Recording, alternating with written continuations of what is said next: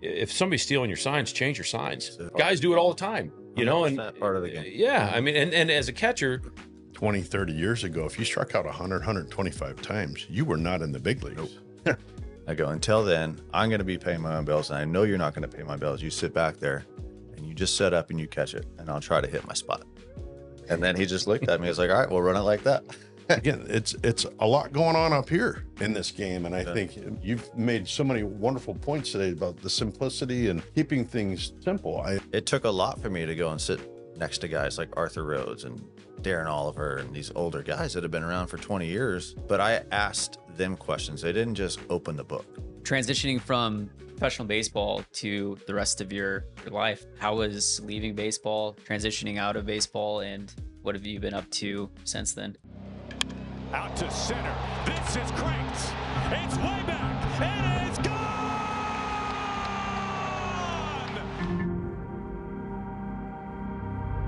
Welcome back to the Couch GM podcast. Today we have on Jamie Moyer, Tom Lampkin, and Mark Lowe. We talked through a lot of different baseball topics, a lot of different mindset topics around the sport and life itself.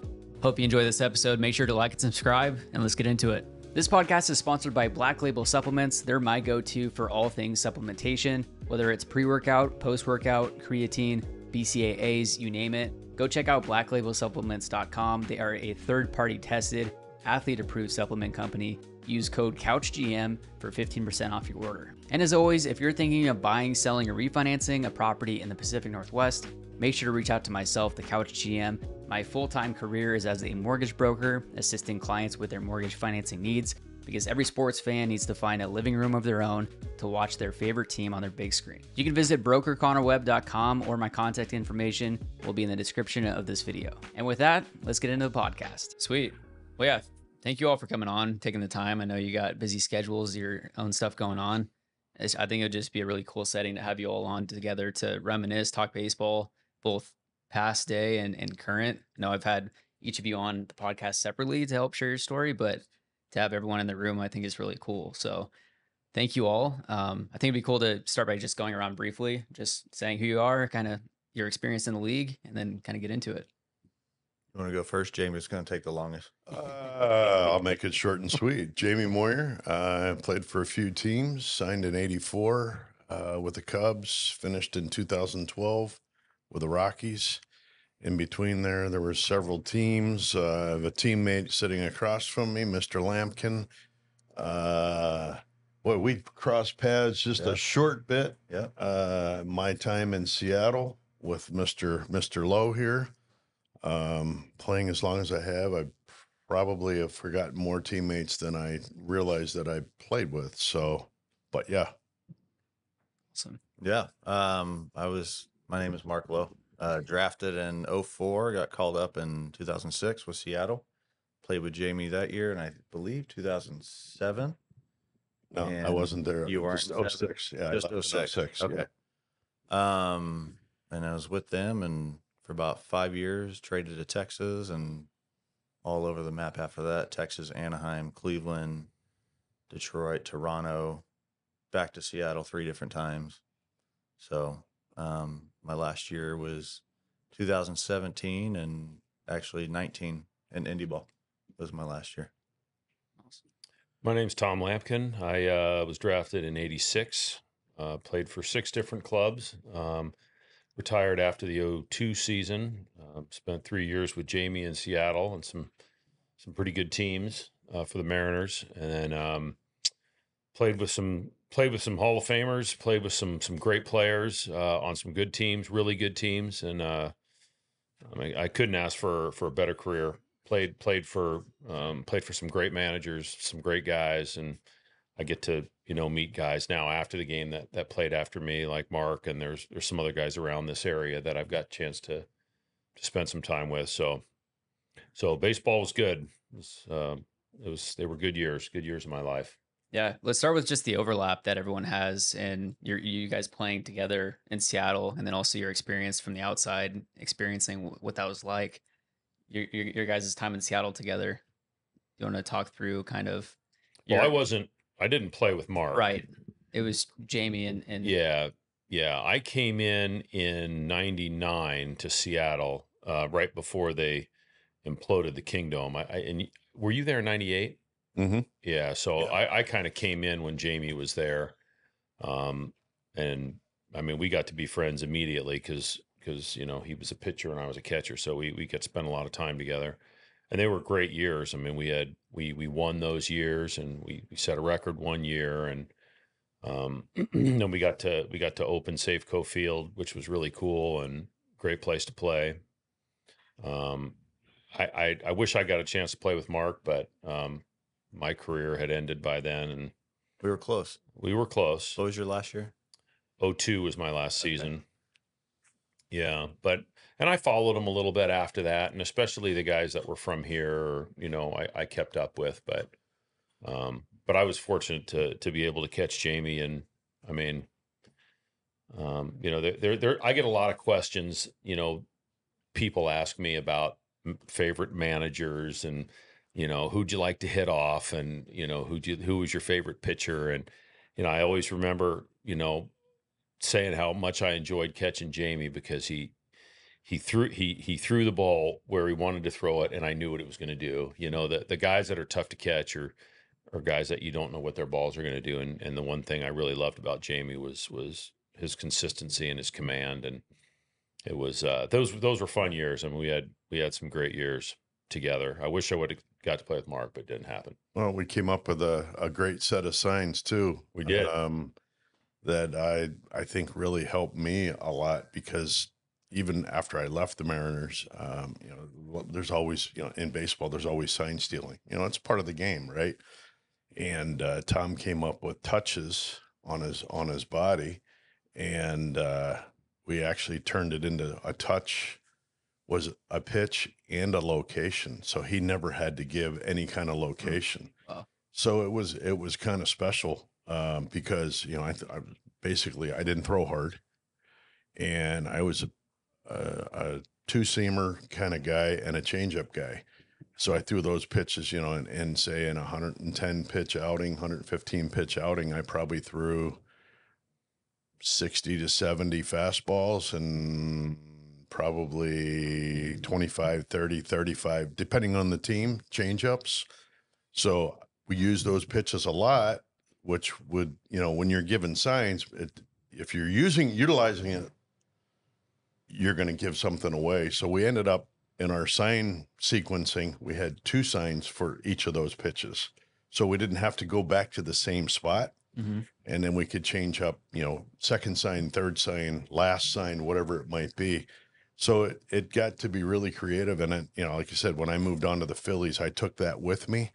And, I had some teammates that were always like concerned, they're stealing your signs. And I'm like, I didn't really feel like anybody was stealing my signs. No, I think the reason is because, typically you played later than I did, but, 1's a fastball, 2's a curveball, 3's a slider, wiggle, 4's a change. Well, they didn't know what a change was. They didn't know what on the body was a change. Right. So we could touch anything we wanted and just say it's the third place I touch, and they wouldn't know what touch was a change. So it wasn't fingers at all? Wasn't fingers at all. Wow. Okay. Yeah. So we knew where it was, and we knew where it was going, and that's Right. the only thing that we need to know. So, it was impossible. And it's like we talked about before, and I don't know if these guys have a different take on it, but if somebody's stealing your signs, change your signs. I don't, guys do it all the time, and part of the game. Yeah. I mean, and as a catcher, that was my job. I mean, I'm watching the set guy on second. I'm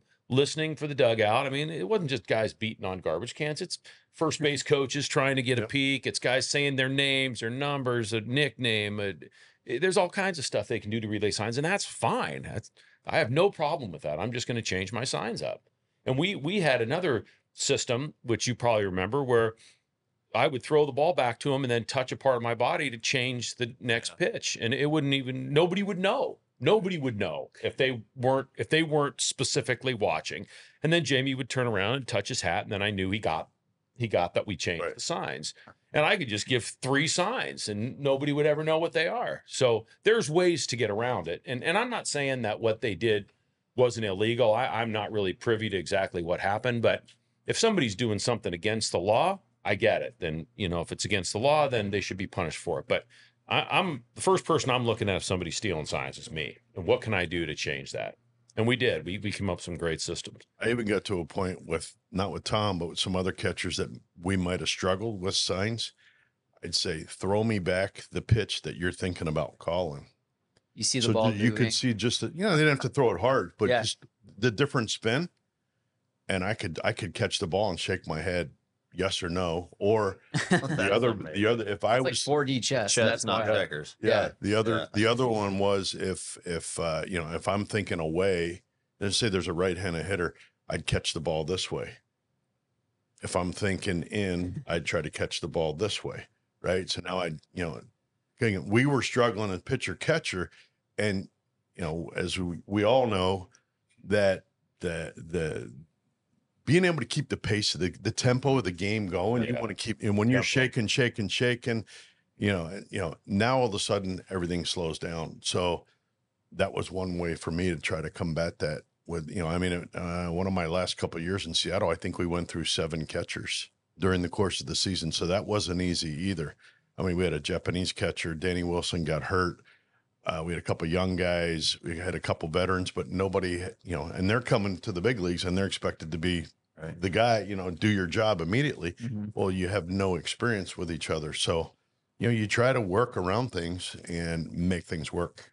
That's PitchCom before PitchCom was ever a thing. Now they press buttons for Yeah, location and pitches. and then when it gets loud, you can't hear. You got all, Right. To me, it's just another distraction, because that, I'm sure Mark can, expand on this. That when you're looking down that lane or looking to home plate, that's first and foremost, and you have a task, and it's throwing a strike and being aggressive and attacking the zone. Right. Now, all of a sudden, when you have those distractions that come into play, all of a sudden you might lose your sharpness or your effectiveness.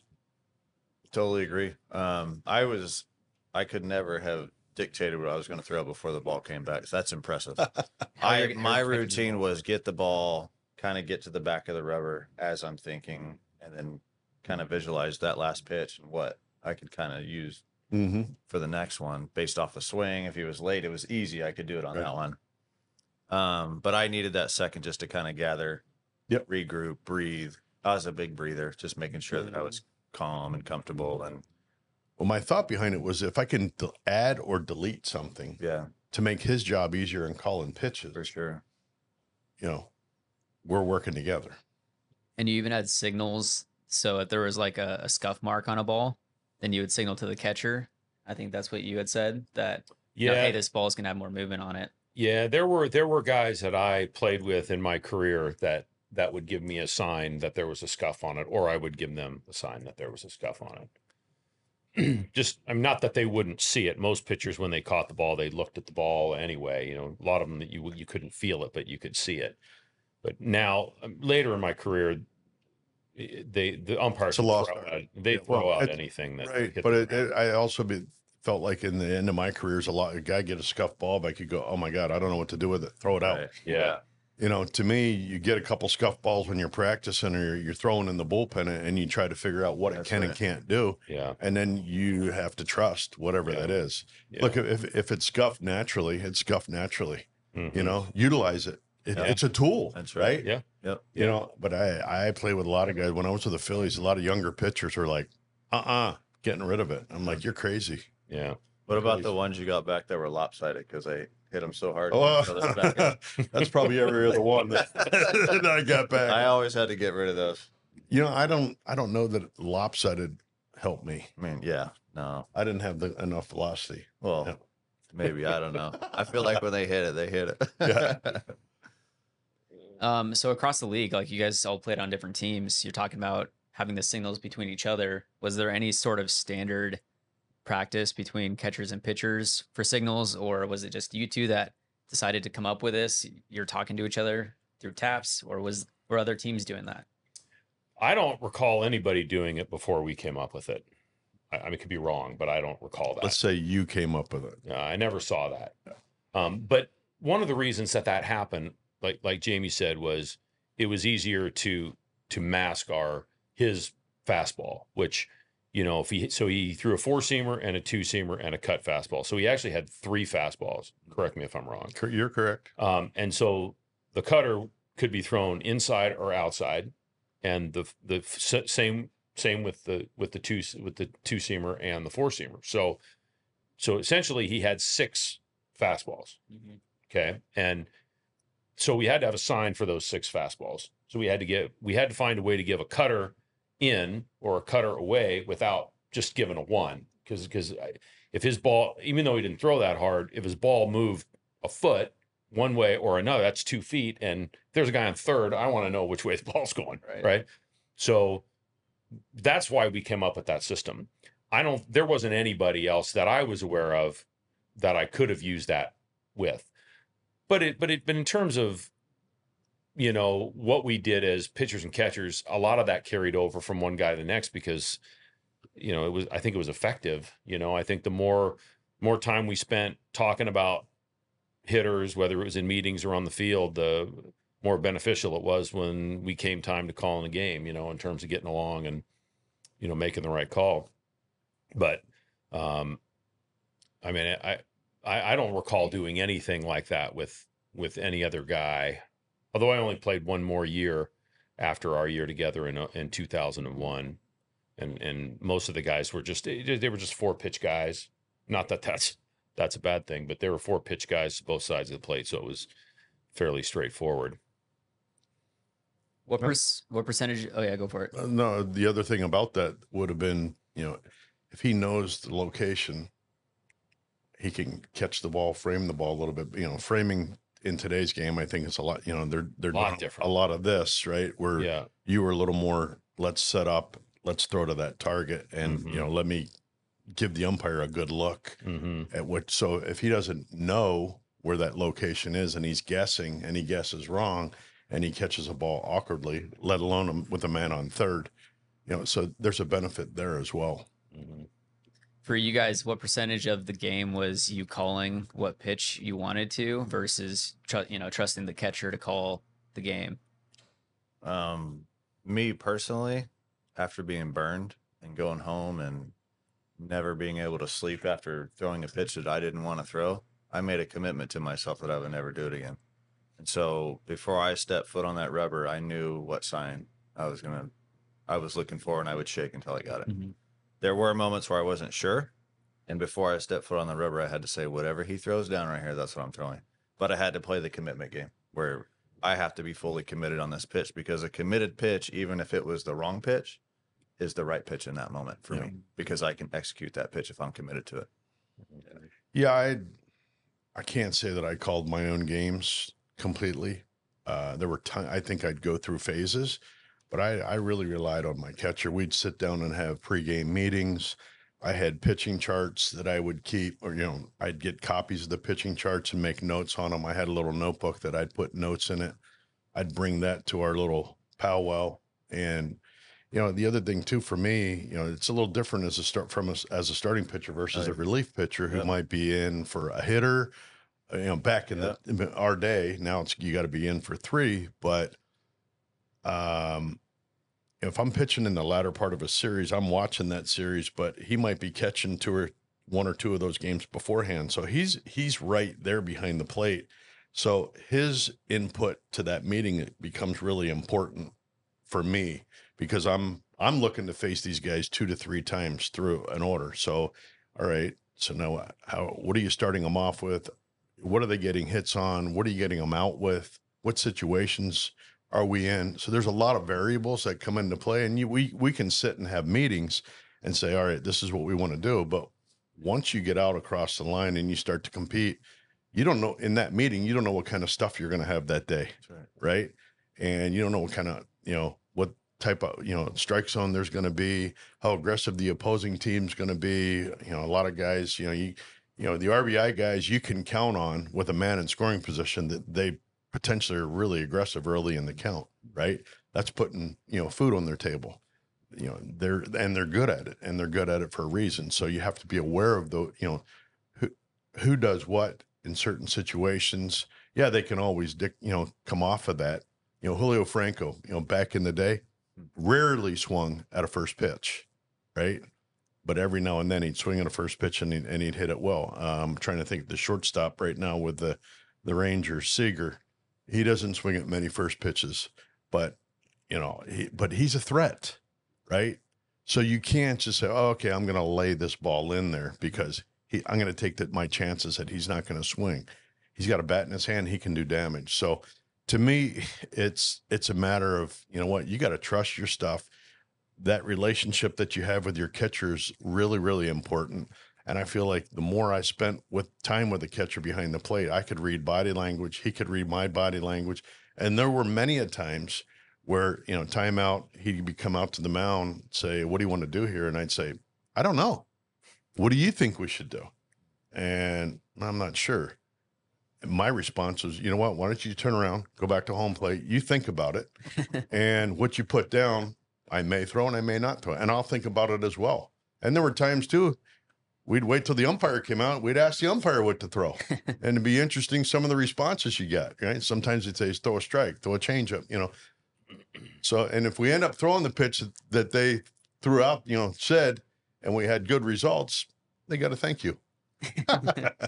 Yeah, I know for me, the pitcher's the one that really, it's his responsibility, right? He's the one that's going to answer to the manager if the guy hits it out of the park. He's the guy he's on the hook for everything. So ultimately, it's their decision on what they want to throw. I have, based on the video that I've watched, the stats that the guys had, all the research that I've done, I have a pretty good idea of how we want to attack each guy. Most of these guys, they do what they did to get him there, and they don't venture off that. That doesn't mean that a guy's not going to swing at a first pitch occasionally, but I mean, the reason that guy's successful is because he constantly takes the first pitches. He likes to do that.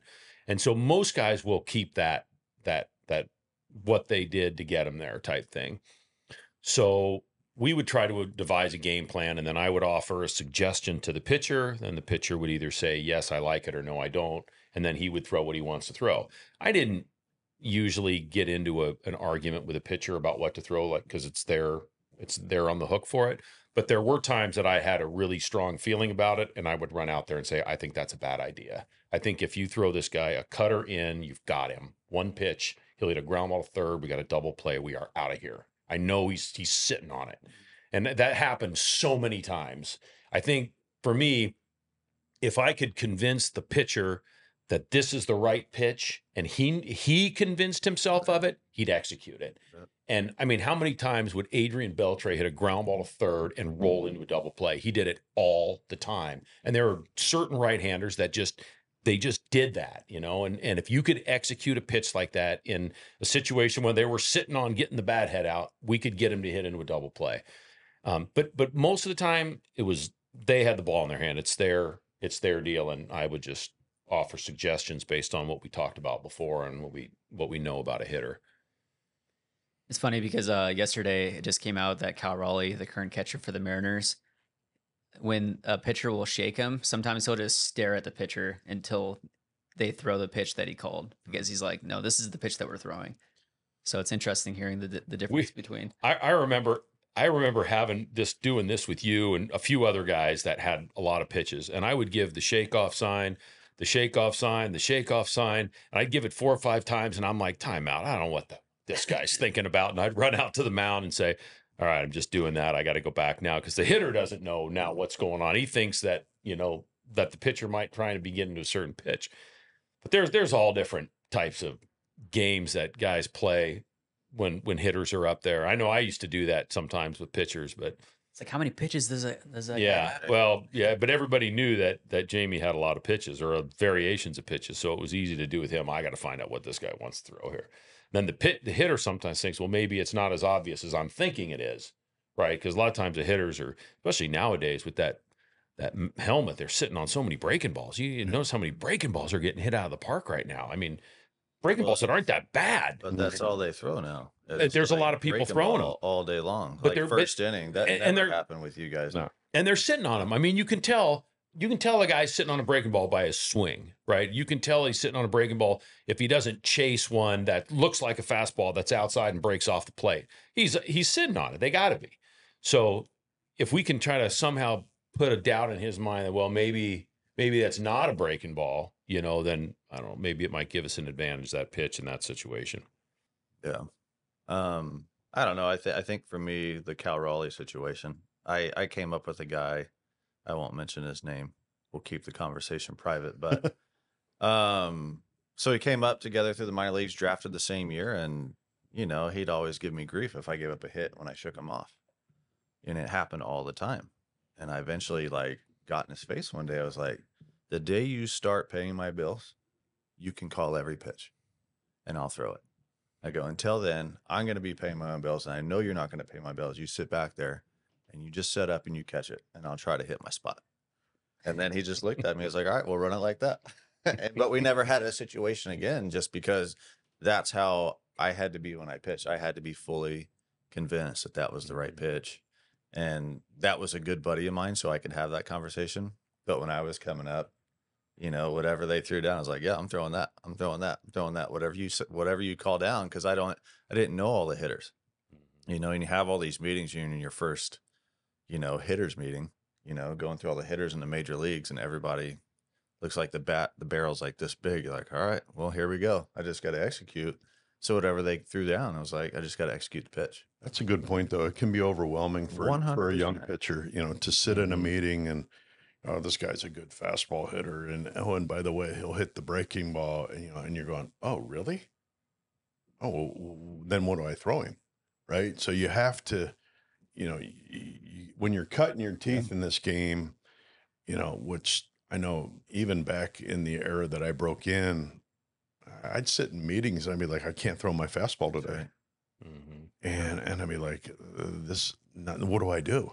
And then who do you talk to about it? You really couldn't talk to anybody about it because you kind of felt like a wimp, That's right. and then you just kind of had to experience, okay, it's the when and the hows. And then, you start to really realize how important location is, because when you can start to locate, I believe you can throw any pitch in any situation if you locate it. Yep.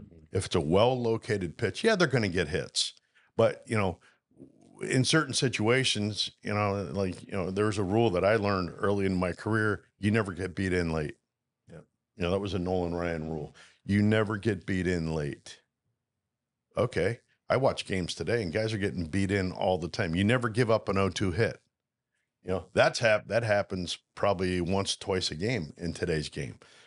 So again, the game is different, right? And it's played differently, it's thought differently, and the information is, I can't even fathom the information that comes in today. It's almost too much, because I believe that this relationship that you have with your catcher, and you have a hitter in front of you, we're both trying to read the hitter. And then there are times when you have an experienced hitter that will try to set you up. He'll purposely early in the count, take a bad swing on a pitch, but then he'll sit on that pitch expecting to get it sometime later in the at-bat, or maybe in another at-bat.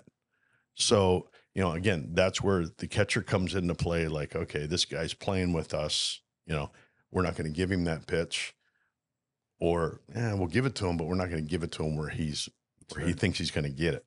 Right. Yeah. I mean, there's a lot of gamesmanship that I think goes on in that 60 feet, 6-inch space. I mean, I remember meetings when I was at the Rangers. Mike Maddox was our pitching coach. He was phenomenal, game plan. I played with him. God, he was so good. Yeah, he would spend hours before every series, and you would have every piece of information you could have. Video for every hitter. Here's his outs. Here's his hot zones, cold zones. But sometimes it was so much information, and you're looking at this hot and cold zone, and there's a red box, and he's 1 for 1. And it's like, you can't go there. And click on that. So you click on it. Here comes the video attached to that. And the guy just gets fisted, and he dribbles it down the third baseline for a base hit.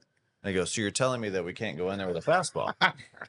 And so sometimes you have to do more research on this stuff. Right. Or even he can't hit a curveball, but he can hit a slider. Well, I don't throw a curveball. So does that mean I can't go in there and throw my slider today? Because he hasn't seen my slider. Mm-hmm. Maybe my slider's different than the ones he's hitting. Mm-hmm. And so we would always walk out of those meetings, and I would tell the young guys, this is great information, but do what you're good at. You can't go away from your strength. Don't forget who you are. That's it. Or what got you to the big league. That's right. Yeah. You can't go away from it. If it got you here and you're having success with it, because your stuff might be different than what you're seeing on that video. So now I was a big component on that. Just making sure the young guys knew your stuff is good enough and you're here for a Well, reason. and then the other thing with the pitchers too, is some guys hide the ball better than other That's guys. exactly right. I mean, there's so many the background, the hitting background. If there's shadows, or if there's a shadow between the mound and home plate. Mhm. I mean, there's so many other variables. There's umpires Yep. involved, right? Yep. I mean, there's a lot of variables that are involved. So you can't just, to me, you just can't be single-minded and stay one way. I mean, you can until they force you to change, but then you got to play that chess game. That's right. Did you guys watch Sunday Night Baseball last night? No. Okay, a couple things, and I have a point to this, but I didn't know that was our homework. no, yeah.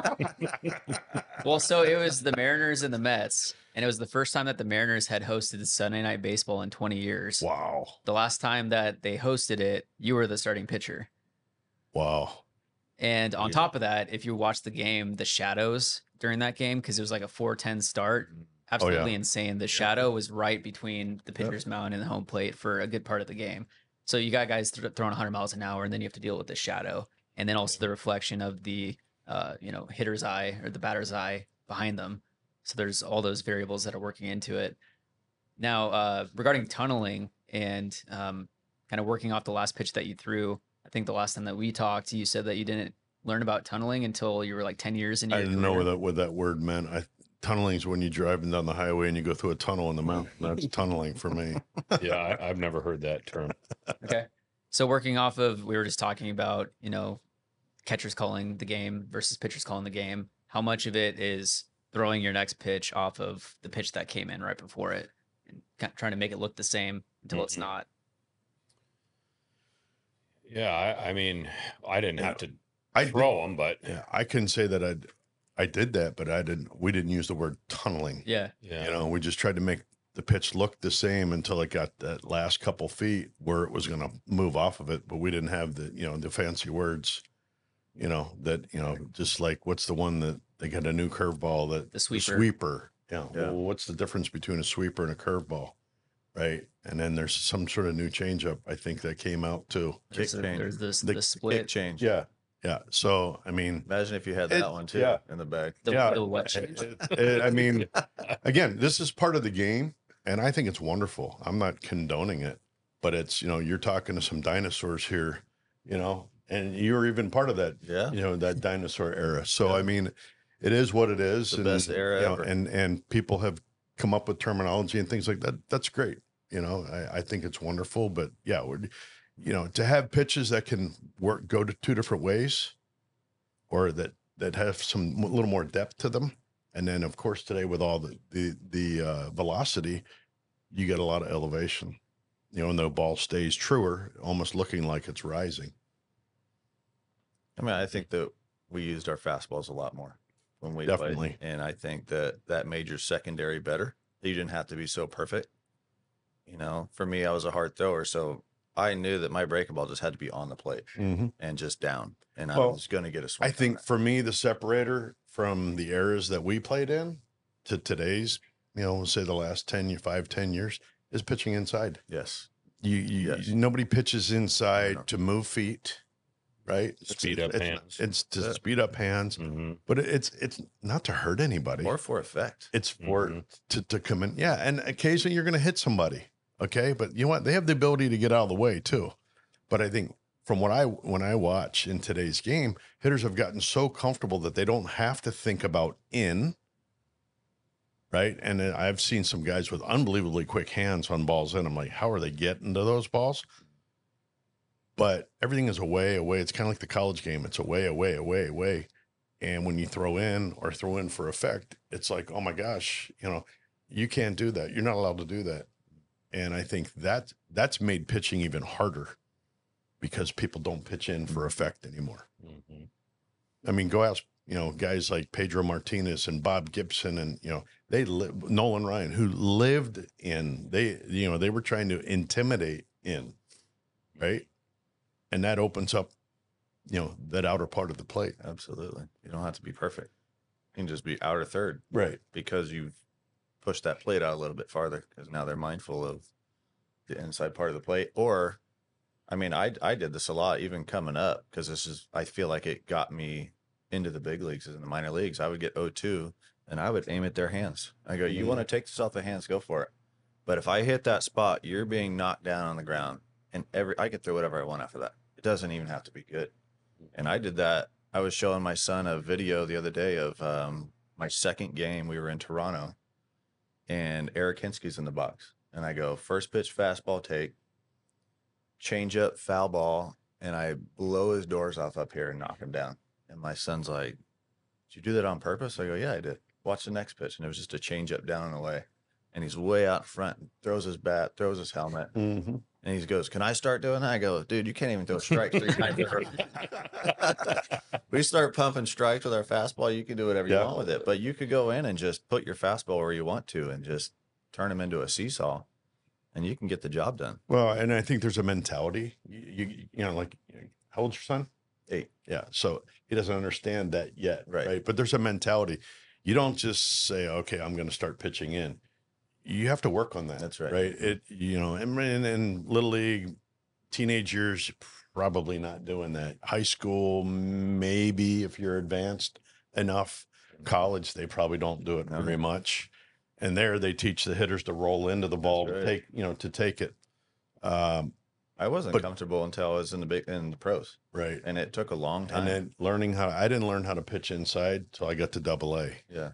And, you know, you start getting your head beat in enough where you're going, okay, I got to make some changes here. And then I had my pitching coach, Dick Paul, was like, look, you're going to have to learn how to pitch inside, even with your measly 83, right? It still can have an effect.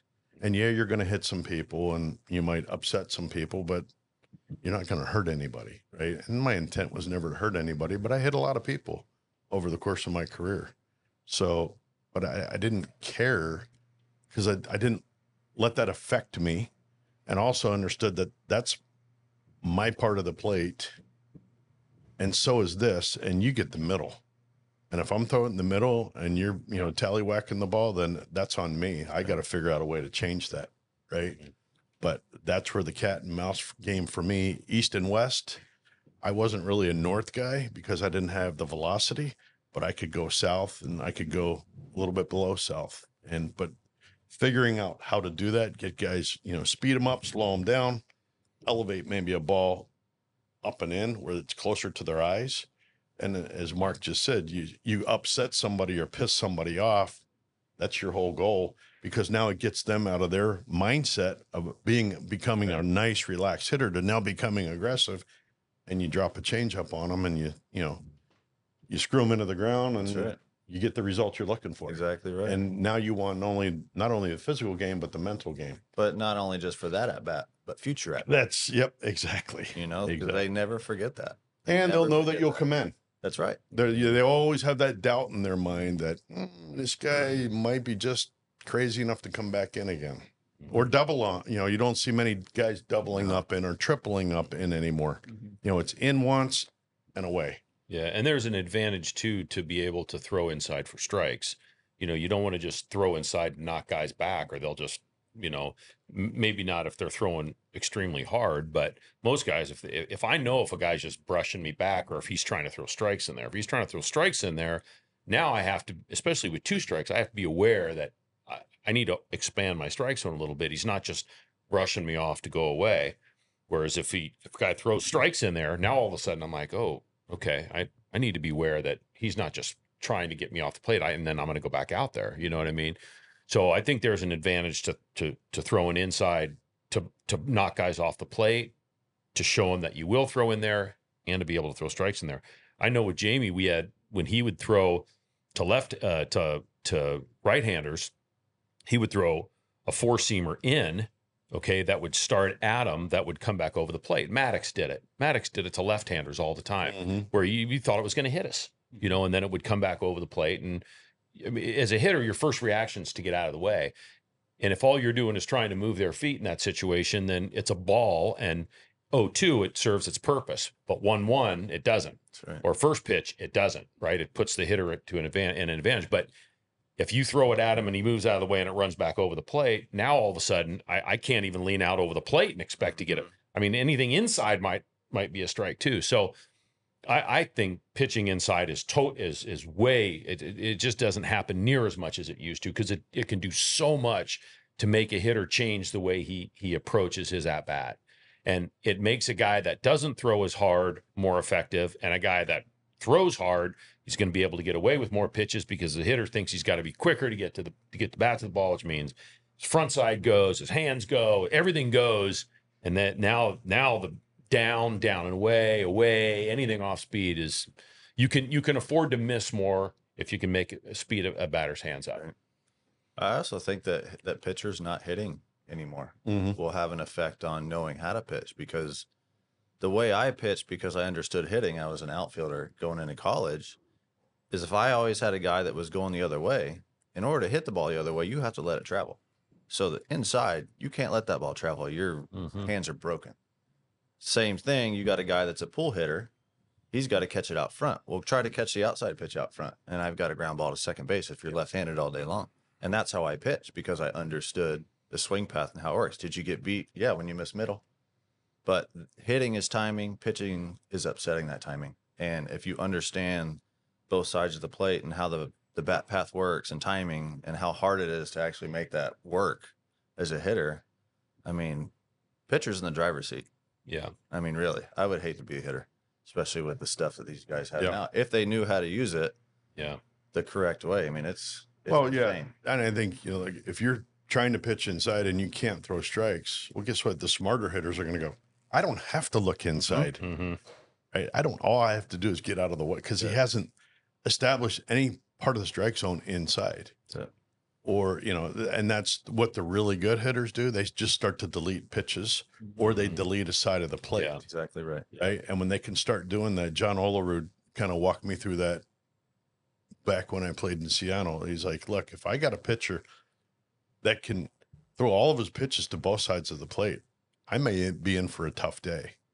But if I can delete one or two pitches to either side of the plate, now I can start guessing to what I can hit and what I want to hit based on the situation. And a big shout out to Deb's Coffee Bar. They are the sponsor of this podcast. This is their podcast studio. If you are located anywhere around Southwest Washington, make sure to check out one of their 3 locations. And if you're a big coffee guy like I am, make sure to check out orderdevs.com. Use code CouchGM for free shipping off your order. And like the Mariners today, they say like hunt the green box. And what that means is like a pitcher will give up the most damage in a certain location with a certain pitch.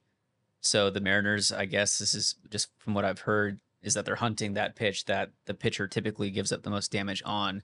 So they're looking for that pitcher's weakness in the zone and the pitch type. So where his misses are. Yeah. Or where, he typically is giving up the most slug in this certain area with this pitch. So like hunt that pitch in that area. I mean, hitting is so hard. Yeah. Like, I don't understand how you could go up there and even do that.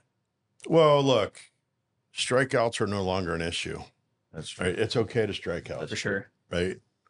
Yeah. I mean, again, I hate to sit here, do this interview and compare, because I think it's unfair. Right. But I will say 20, 30 years ago, if you struck out 100, 125 times, you were not in the big leagues. Nope. You were in AAA, you were in AA, you were somewhere else other than the big leagues, figuring out how you're going to make contact or drive the ball to the ballpark. It's a different style of game today. So strikeouts are okay because we can hit home runs. Ballparks are smaller. Baseballs may be harder. You hear people talking about, the hardness of a baseball. I don't know. And I don't, it doesn't mean a hill of beans to me anymore, but these are all things that go into what's happening. The Mariners have something like a .213 batting average this year, which is on a historically low. It would be the lowest in their franchise, and they also are on a historic pace for strikeouts. So just across the game, it's like you're hunting the power and the damage, and that's all you're looking for. Which when does this get old? At what point for baseball does this get old? I don't know. Okay, because when you're having these people having these arguments, you're like, okay, well, sooner or later it's going to go back, or we'll find something in the middle. I think that would be a wonderful thing, but who comes up with the idea? Who trusts the idea? I mean, it's salesmanship, I think. Just a kind of off question, changing subjects. When a coach would come out to the pitcher's mound to try to settle you down, how much of it was them actually talking game strategy versus did you have any coaches come up and tell a funny story to just try to relax you up there? Early in my career, Frank Lucchese was an interim manager when I was with the Cubs, and I was nibble, right? And he came out and reached into his back pocket and he pulled out a Wrigley Spearmint gum wrapper. It was silver on one side and white on the other side, and he unfolded it. He said, "You see this piece of paper?" I said, "Yeah." He goes, "It's a fine piece of paper. You're pitching too fine." And he turned around and walked off. And I was just like, I was probably my first or second year player, and struggling mightily. It was in Philadelphia, right? I was struggling mightily. And I'm like, okay, how do I, where does this fit in, right? At the time. But after I thought about it for a while, I was like, yeah, that made sense. But yeah, but it to me, a pitching coach is coming out to break up the monotony, right? You're struggling or the game's speeding up. And I think there's an art to that as a pitching coach. You brought up Mike Maddox before. I know there's one. When he goes out, he always touches his pitcher on the shoulder, puts his hand on his shoulder, and I forget what the reasoning is for that. It's Calming. It's a Is it calming thing. Yeah, just the fact that somebody's touching. Everybody has their own way of doing things, right? And I think Mike Maddox. I played with Mike as well. Spot starter, relief pitcher, was a very good pitcher. But I think he's become even a better pitching coach. I think he's got a real good feel for the game, a real good understanding of the game, but he understands people. And I think that's, as a pitching coach, you get, just like a catcher, you got to understand what makes each guy go, what motivates him, when to, kick him in the butt, when to pat him on the back, and that, because baseball, again, even for pitchers, you heard with hitters, it's a game of failure. It can be a game of failure for a starting pitcher or a relief pitcher, right? Yeah. You give it up the night before, and you're the first one called the next day, and you're a little unsure or insecure. Can I do that? They might be looking for again, it comes back to what? Execution. That's right. Let me execute. Yeah, I mean, at the highest level, and you don't really realize. I didn't realize this until after I was done playing it. The small percentage of people who actually did what we did. And that you should wake up in the morning with confidence going into the field going, what an opportunity. It's not until you sit down when it's not chaotic around you. And, I need to do this to provide for my family and everything's so stressful.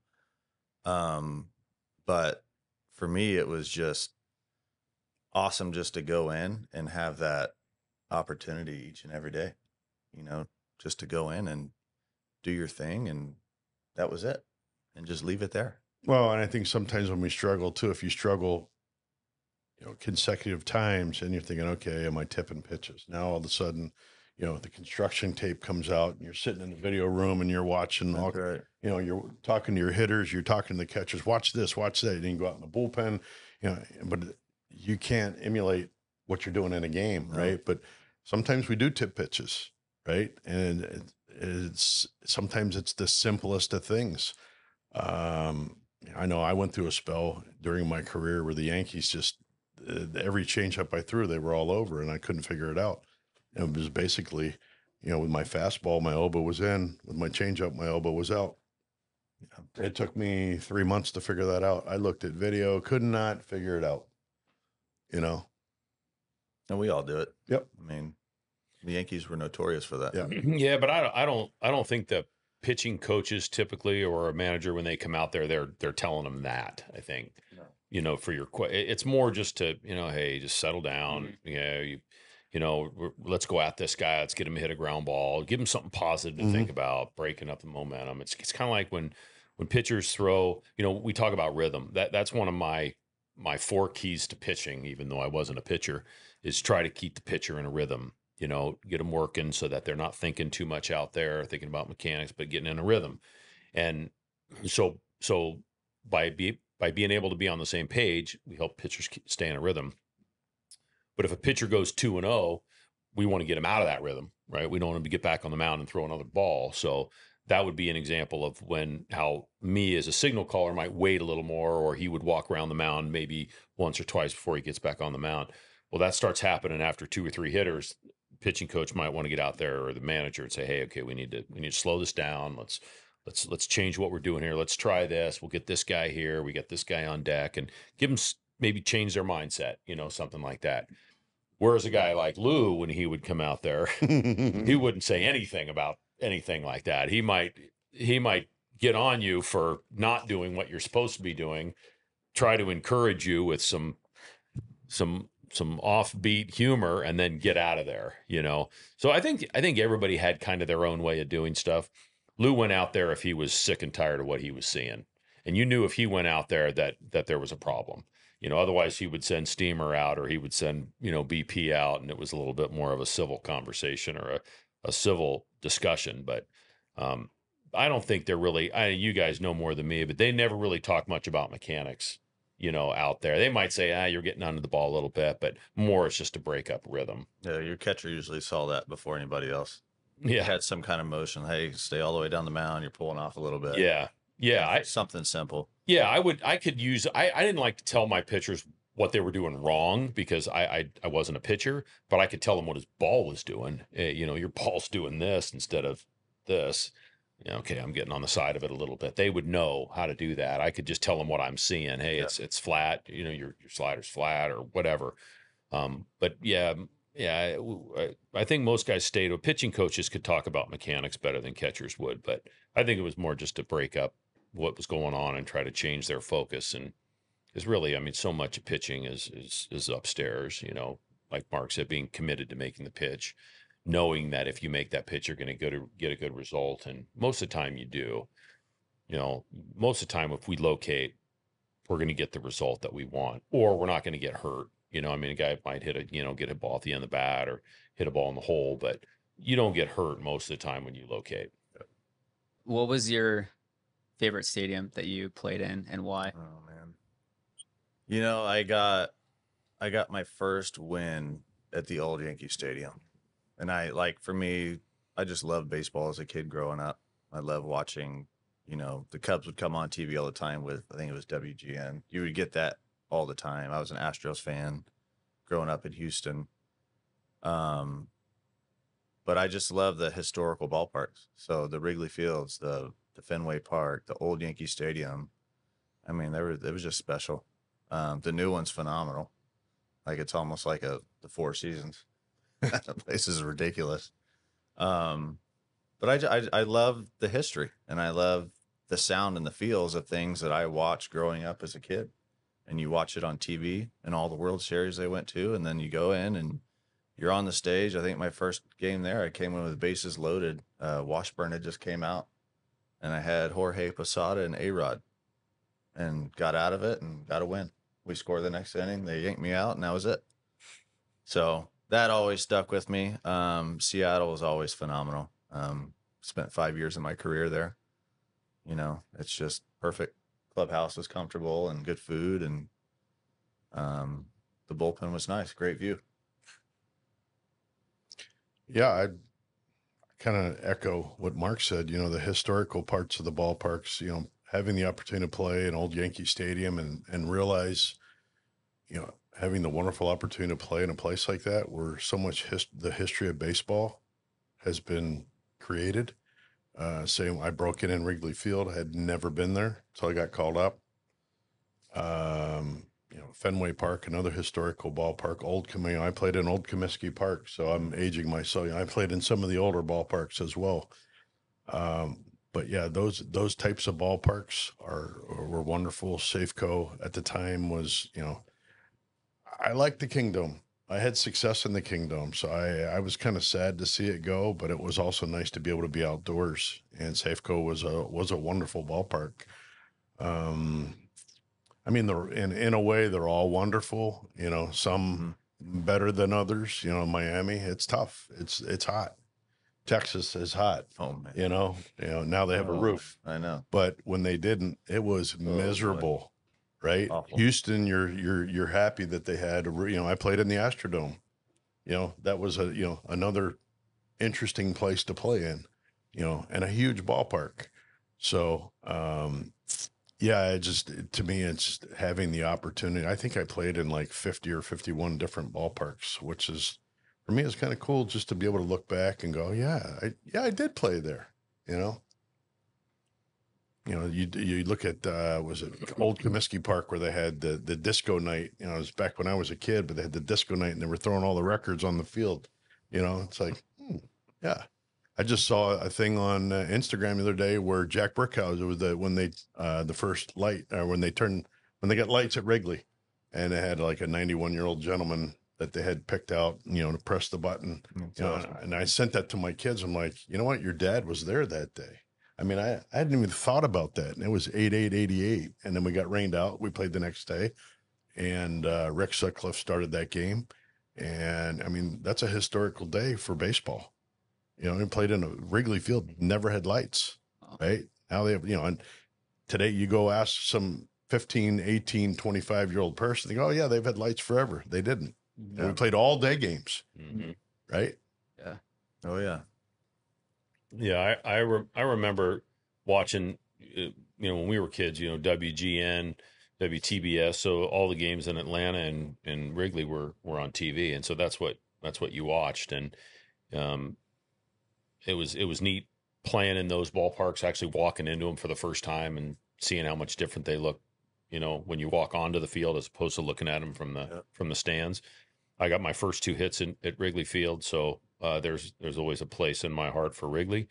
I got to agree with them. Yankee Stadium is probably my favorite place to play as a visitor, just because it's always full. There's always, you're playing the Yankees. I played in old Yankee Stadium. All the great players played there. So much history was made there. But I also like playing at the places that I played well in too. So like a lot of guys didn't like going to Minnesota, but I loved it. I loved hitting there. I loved hitting at Coors Field. I loved hitting in Arlington. It was hot, but I loved it. I loved going to play the Rangers. I loved hitting there. So there were parks I loved as a home player. I loved St. Louis. What a great place to play. If you spend any time in St. Louis, you gotta love playing there. Even if you're a visiting player, they just treat you so well. And of course, Seattle was, it was home for me. I grew up in Bellevue and went to high school in Seattle. So I worked for the Mariners when I was 14, 15 years old in the clubhouse. So, being able to come back there and play was special, especially in the Kingdome. And then again, at Safeco.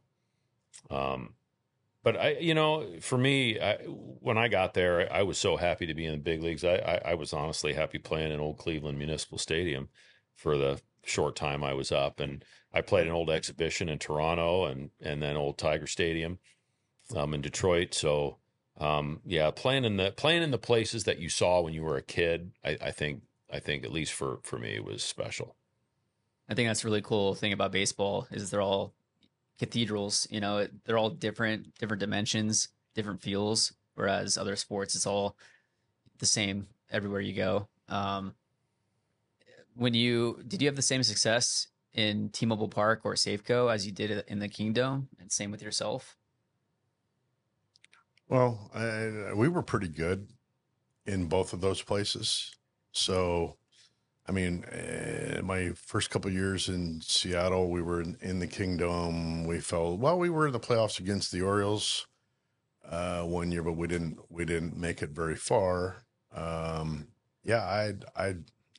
a bigger ballpark, Safeco Field, and I don't think the ball was carrying as well when the ballpark was first opened.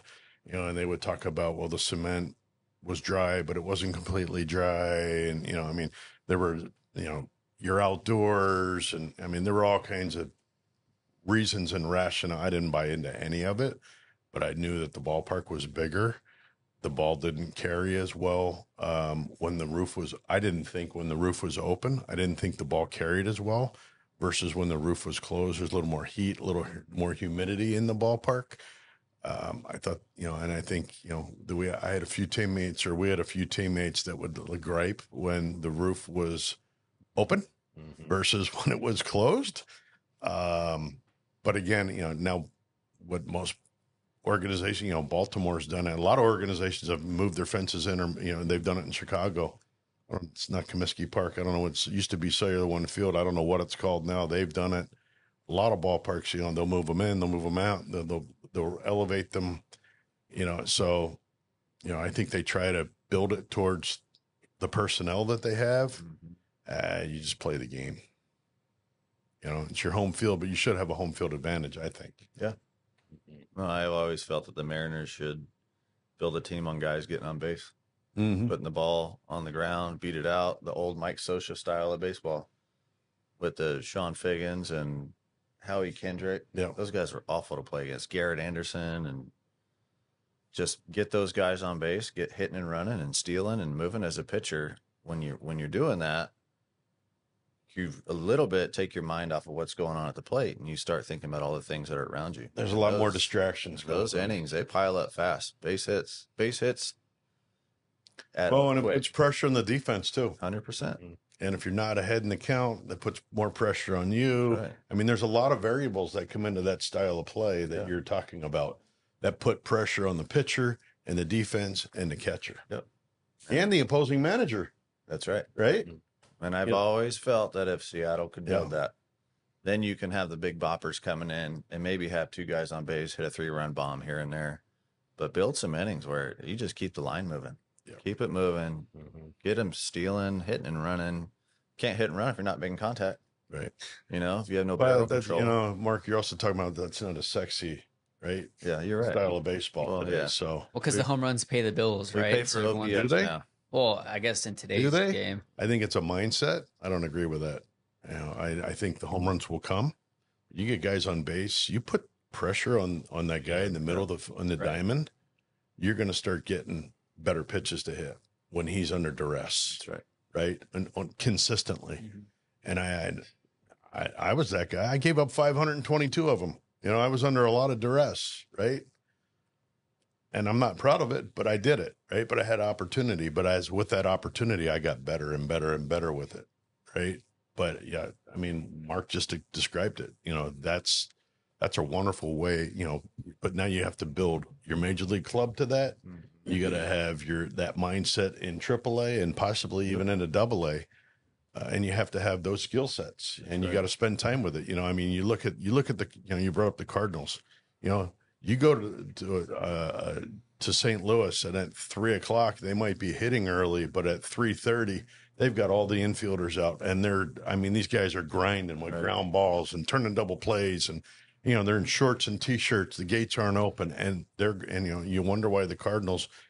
I know that in the eras that I played in, they were always good defensively because that was a fundamental that they felt was part of who they were, right? And I know before I was in the American League, the Oriole way was that way. When Mr. Ripken was basically running that organization, as far as on-field stuff, and there was the Oriole way. You always heard about the Oriole way, and you'd like to see teams have their way, right? Because I think now it's the way is the home run. And, but I will commend the Mariners. Their starting pitching this year has been phenomenal. Historic. Can they maintain it? I hope so. Right. Can they, and then if they can do it this year, can they build off of it for the next year and the next year? That's when you see the effectiveness with it. Right. Yeah. I don't know. The Kingdome and Safeco are two totally different ballparks. I mean, I can't imagine two totally different ballparks than those two. I mean, maybe Minnesota when they got rid of the Metrodome, but I mean the playing surface in the Kingdome was hard. It was fast. The fences were in. I mean, it was a hitter's park for the most part. I mean, there were some pitchers that had success there, but it was a hitter's ballpark. It gave you confidence at the plate. And then Safeco was, I mean, immediately you noticed it was the ball didn't go as far. It's a bigger yard, but it was beautiful. It was comfortable. The clubhouse was excellent. I mean, everything about it that I remember was excellent. And I didn't really, it didn't really bother me because I wasn't a big hitter anyway. I mean, I was more of a defensive guy, so the home plate was fine. That area was fine for me. It didn't bother me much, but I know there were a lot of guys that, especially that first year, and we moved in July, were complaining about the batter's eye, and they complained about the ball wasn't going anywhere to left, and there was all kinds of things that people were saying, and they might have been true, but there were probably some kinks to work out there that I think they did work out after that first year, that they made changes on the second year. But no, for me, it was, even as big of a change as it was, it didn't really affect me much as a catcher. So when you were taking ABs, did you notice the batter's eye at all? Were you having trouble? For me, where I stood, I had never had an issue with picking the ball up. Even when they said they painted it one time, I think we got there, it was green, and then they painted it dark, and I never had an issue with it, but you know, they're looking at it from a different side of the plate than I am, so it was a little different, you know, depending where if the sun was shining that day, it would be different for a left-hander than it would be for a right-hander. So I never had any problems with the Kingdome or with Safeco batter's eye or anything about it. Yeah, it's been a big complaint from players recently, so we'll see if Really? they do anything to change it. Yeah. Oh yeah. Like the angle of the batter's eye isn't flat, and it goes a certain direction. Yeah, it's angled. Hitters are always looking for an excuse. Oh yeah. Oh yeah. Yeah. Because like Teoscar Hernandez, he was with the Mariners last Right. year for a year, and you look at his home and away splits, and it's insanely bad at home compared to away. And then he goes to LA, and now he's having back to his career norms, like slugging like Well, crazy. I still think hitters go in there and they feel like they have to swing harder. Right. We all know that when you try to do more, it does not come out the same. It's that effortless, just movement, but you know that it packs a punch. And Adrian Beltre, prime example, in 2009, his last year with Seattle, he probably flew out 20 times with a warning track in left field. And he'd come into the clubhouse, I hate this place. I hate hitting here. This is terrible.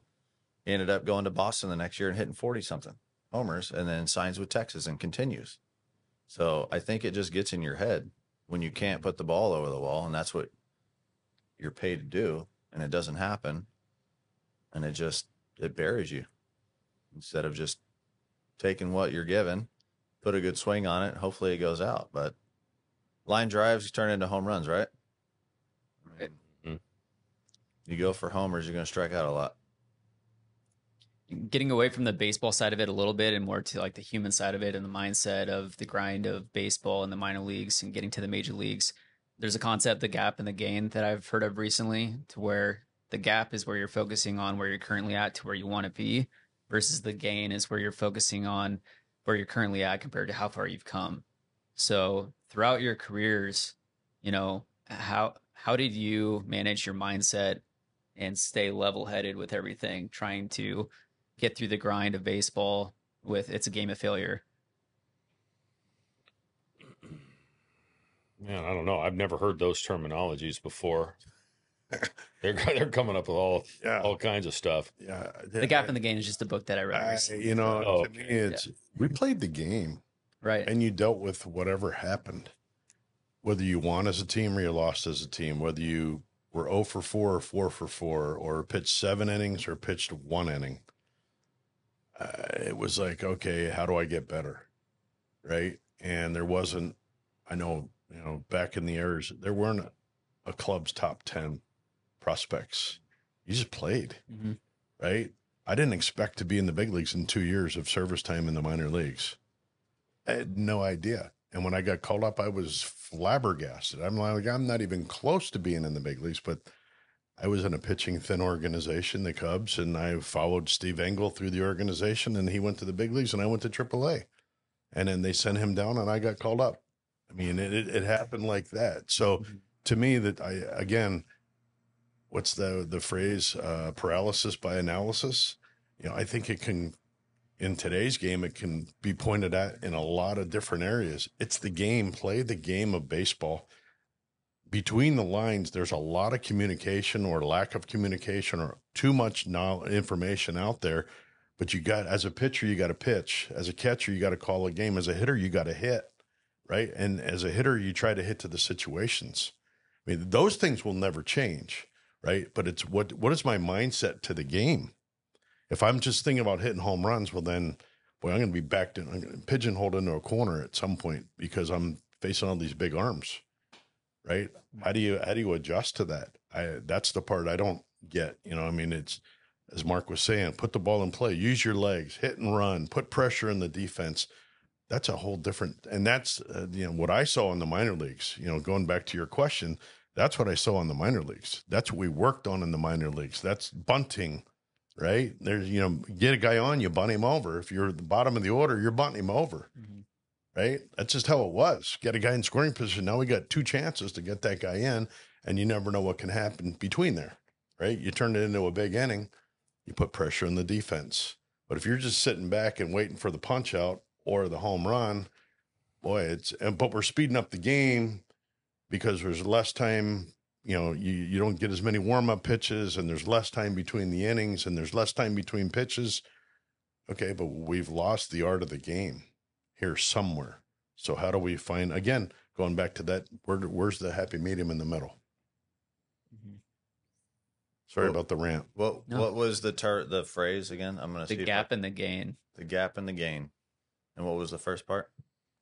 So the gap, you want me to explain the gap? So the gap is you focusing, it's all about staying in the gain so that you stay level-headed and that you're thinking more positive instead of pessimistic. So the gap is where you're thinking about where you currently are to where you wish you were, versus the gain is where you currently are to, how far you've come. Yeah. So looking at how far you've come and the progress that you've made compared to why am I not there yet, Yeah. Yeah. I mean, I think that mentality happens a lot in AAA, especially with guys that have been up and then they go down. I think it's very easy to get caught up in, well, what's so-and-so doing? Up in the big leagues, I'm playing better than him here and he's up there. And so it's all these things that you have zero control over other than just putting your nose in the ground and putting the work in, and then just let everything else develop. That's where the mistake is made. Yeah. When you're thinking about what he's doing. Exactly right. Instead of focusing on what you should be doing. Yes. Right. And that's right. And I just think that I say it all the time to the kids that I coach, control the controllable. There's so many things that are out of your control in this game. You control the effort you put in, being on time, how you treat your teammates, how you treat the umpires, your competition, all that stuff. That's the stuff you have control of. You don't have control over hardly anything else that happens in this game. And I just think that if you're able to control the controllable in the game of baseball, good things are going to happen. But you have to be willing to put the work in. And you're going to continue to progress down the road and get to where you want to. And if you don't, you're going to be pretty far down the road that nobody else have even seen if you come up a little bit short. Yeah. I don't, and I wasn't meaning to get on you when I asked that question. I've never thought about that. I don't think I've ever thought about that. Maybe I did when I was in the minor leagues. I could see myself maybe saying at some point, gosh, this is where I need to be. And, we spent a lot of time in the big leagues, which, couldn't ask for a better situation. But, I've always been the only thing I can control is myself. You can control your attitude, how hard you work. That's one thing that I can control. I can't control anything else. So I guess I never really spent much time thinking about those things.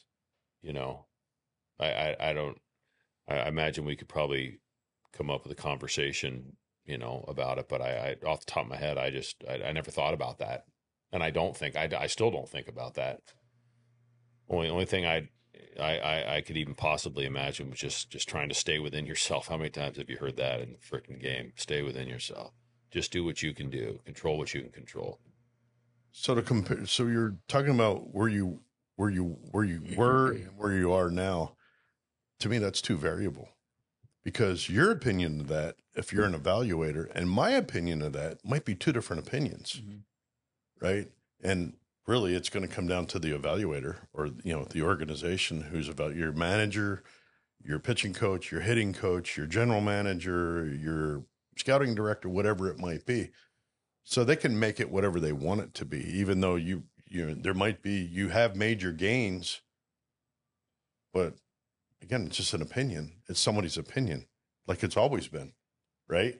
When you get called up, you're getting called up because it's a conglomerate of people's opinion or one person's opinion that has the biggest opinion, right? Oh, we're going to call you up today. Well, why? My first question, why? Not that I don't want to be there, but why? What did I do to get here? Right? And then what are your expectations? Well, that's, to me, that's an open-ended question too, because we could say, well, we want you to do this and this and this. Well, you're asking me to do something that I'm not capable of doing. Yeah, but we want you to do that. So to me, again, it all comes down to who am I? What do I bring? What do I bring to the table? What does he bring to the table? And what does he bring to the table? And if we all bring what we can bring to the table, that's what the commonality that I've noticed on the few teams that I've been on that have won, or being on a World Series team, everybody's bringing something to that table. And the difference is it's honest, it's true, it's hardworking, and we're all holding each other accountable. Maybe not verbally all the time, but what I see in him and what I see in him, I need to get better.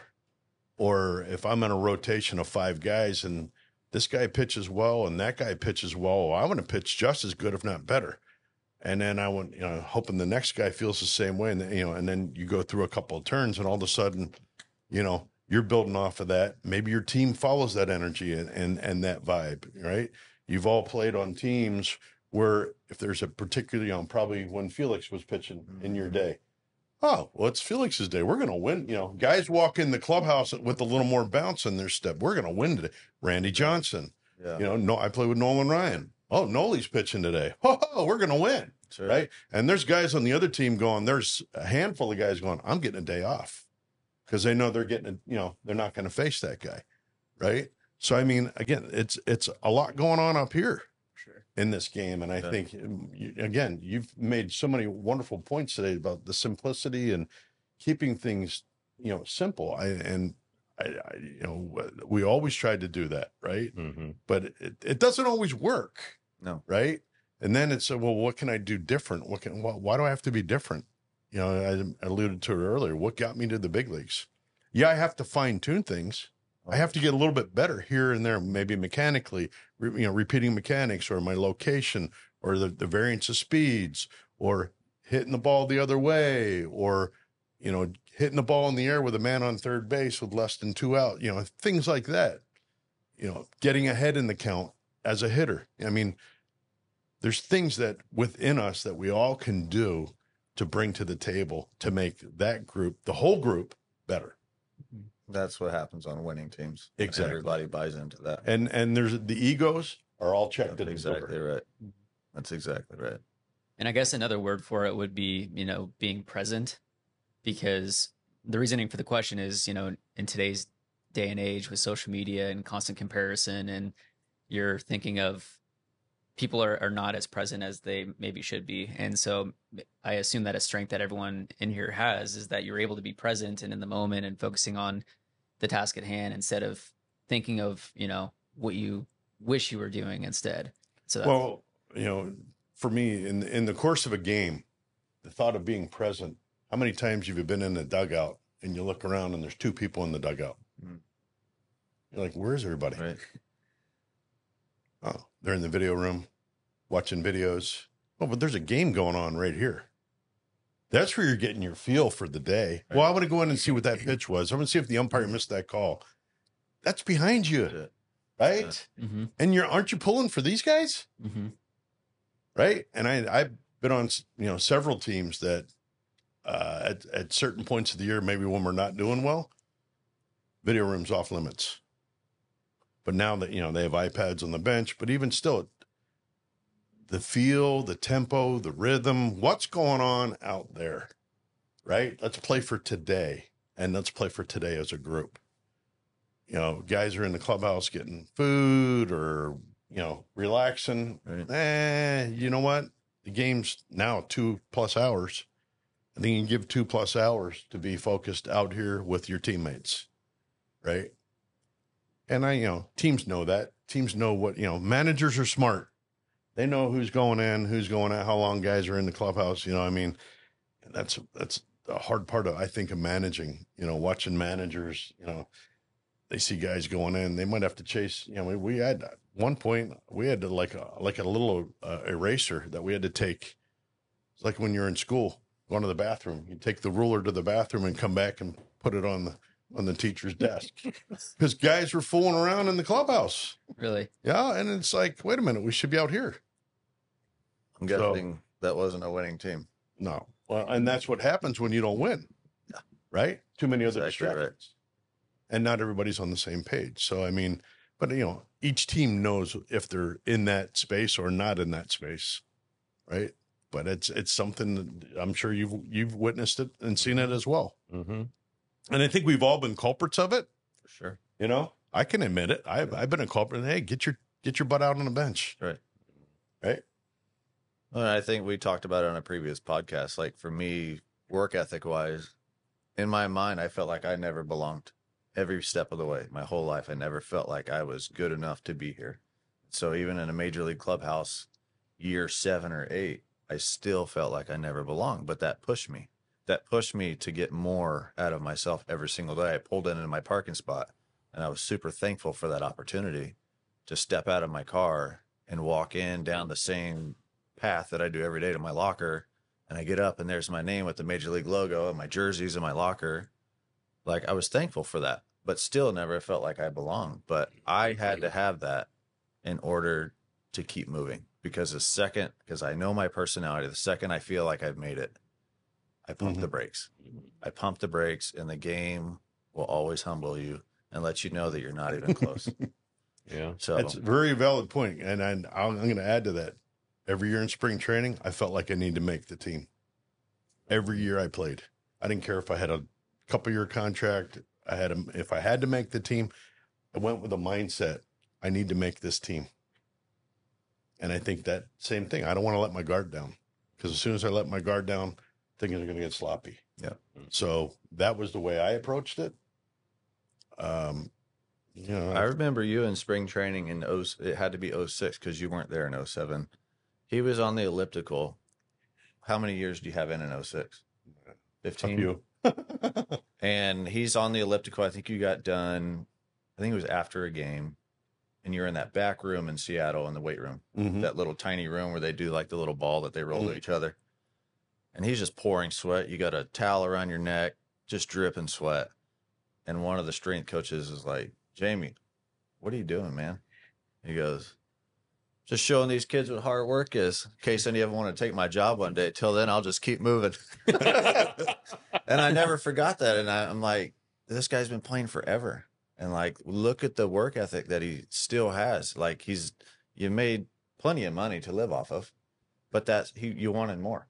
And so I never lost sight of watching guys like that. I'm like, if they're able to do that this deep into their career, that I should never have an excuse to stop working.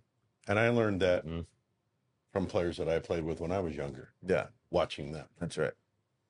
And that's what you pass on. Right? Doesn't always have to be verbal. It can be visual. Yeah. So personal.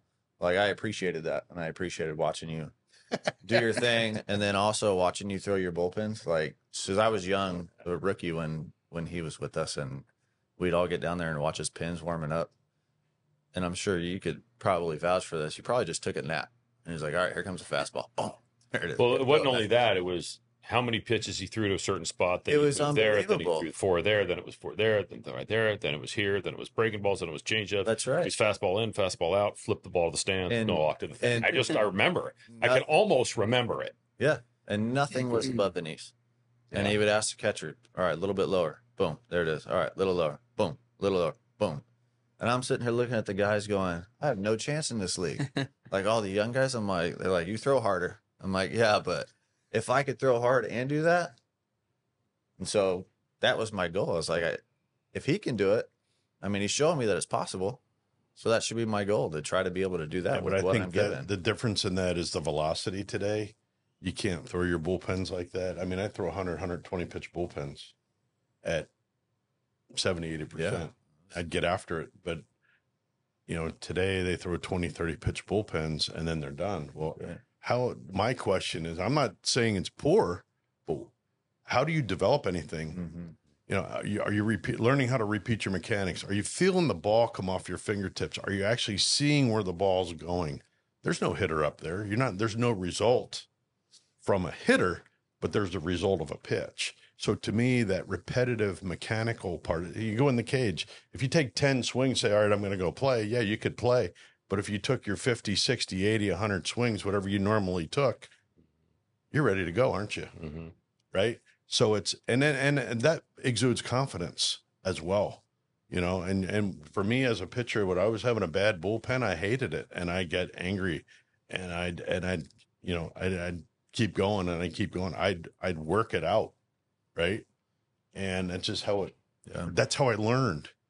Right. And I took a ton of lumps and there were times I stunk. Right. But we all do. But you have that belief. Well, I know I have the foundation. I've laid the foundation for what I need. And I know who I am. I'm not trying to be Mark Lowe. Right. I'm not trying to be Felix Hernandez. I'm not trying to be Randy Johnson. I need to be Jamie. And who is Jamie? And that's what I do. Right. And I think that's what we all need to, players need to understand. So you'd throw 120 pitch bullpens between starts? Easily. Yeah. Really? Yeah. But mechanically, you were sound. So you could do that. Not all the time, but You're pretty good. Yeah. But I mean, towards the end of my career, I had, my pitching coach in Philadelphia would be like, hey, you need to cut back. And I'd say, you know what? You kick me out of here. I'm going to take a bag of balls and I'll go in the parking lot and I'll find somebody to finish my bullpen in the parking lot. I just, I'll go throw against the wall. There were many days before starts, I'd go out in the outfield and I didn't throw hard, but I was working on mechanics, working on release point, even though it was flat ground, just working on things, right? It's all that touchy-feely kind of stuff, right?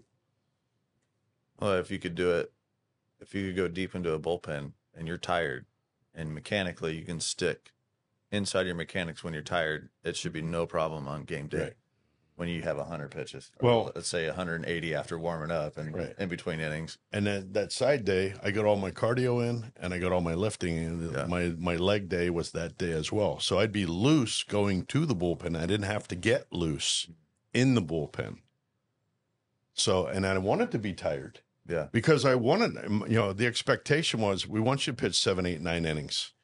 I don't want to be looking in the dugout going, I need help. Right. Right. So how do you pitch when you're tired? Right. And, there's a mental fatigue and there's a physical fatigue. Yeah. I think. Yeah. Especially with a starting pitcher, but I'm sure with the relief pitcher, it's a fatigue, but it might be a different type of fatigue. I mean, just the day after day after day. Yep. I ended up coming up. I took Eddie Guardado's spot in Seattle. And he called me that day and congratulated me. And I never forgot that. I was like, his nickname was Everyday Eddie. Mm-hmm. And I loved it. And I was like, you know what? If I'm going to take his spot on this team, that's my goal, is to be available every single day. And down the course, like down the stretch, I can't tell you how many days off I took. You could count them on one hand. My last 5 or 6 years in the big leagues. But it was all preparation, what I did to prepare. And I figured out that if I just took care of myself and I worked out and I continued to condition and run and do my shoulder exercises religiously, like I can throw every day. And I long toss it, but I long toss with older guys, Arthur Rhodes, JJ Putz, all these guys that have put their time in, Darren Oliver. I put myself around older guys because I wanted to see why they're pitching so late in their career and watch what they did. And I followed suit and it worked. But then again, I had an old school mindset because I appreciated the game and the guys I was in the clubhouse with. And I don't know how much that exists today, but. Yeah. Do you guys remember certain players that mentored you when you were first coming up? And then also off of that, any managers that you really found helped you with that early growth? Yeah, there were a lot of players that were influential in my early career. Probably the first one that comes to mind was Corey Snyder was very influential to me when I got to Cleveland. I mean, I was drafted in '86. I got to the big leagues in '88, and he was so nice to me. So, I mean, his wife was nice to my wife, and that's a big part of it, right? To have our spouses accepted. And so that was, he was great, kind of showing me the ropes on how to act, where to go, what to do in spring training. And there were handfuls of guys after that, but I remember Corey being,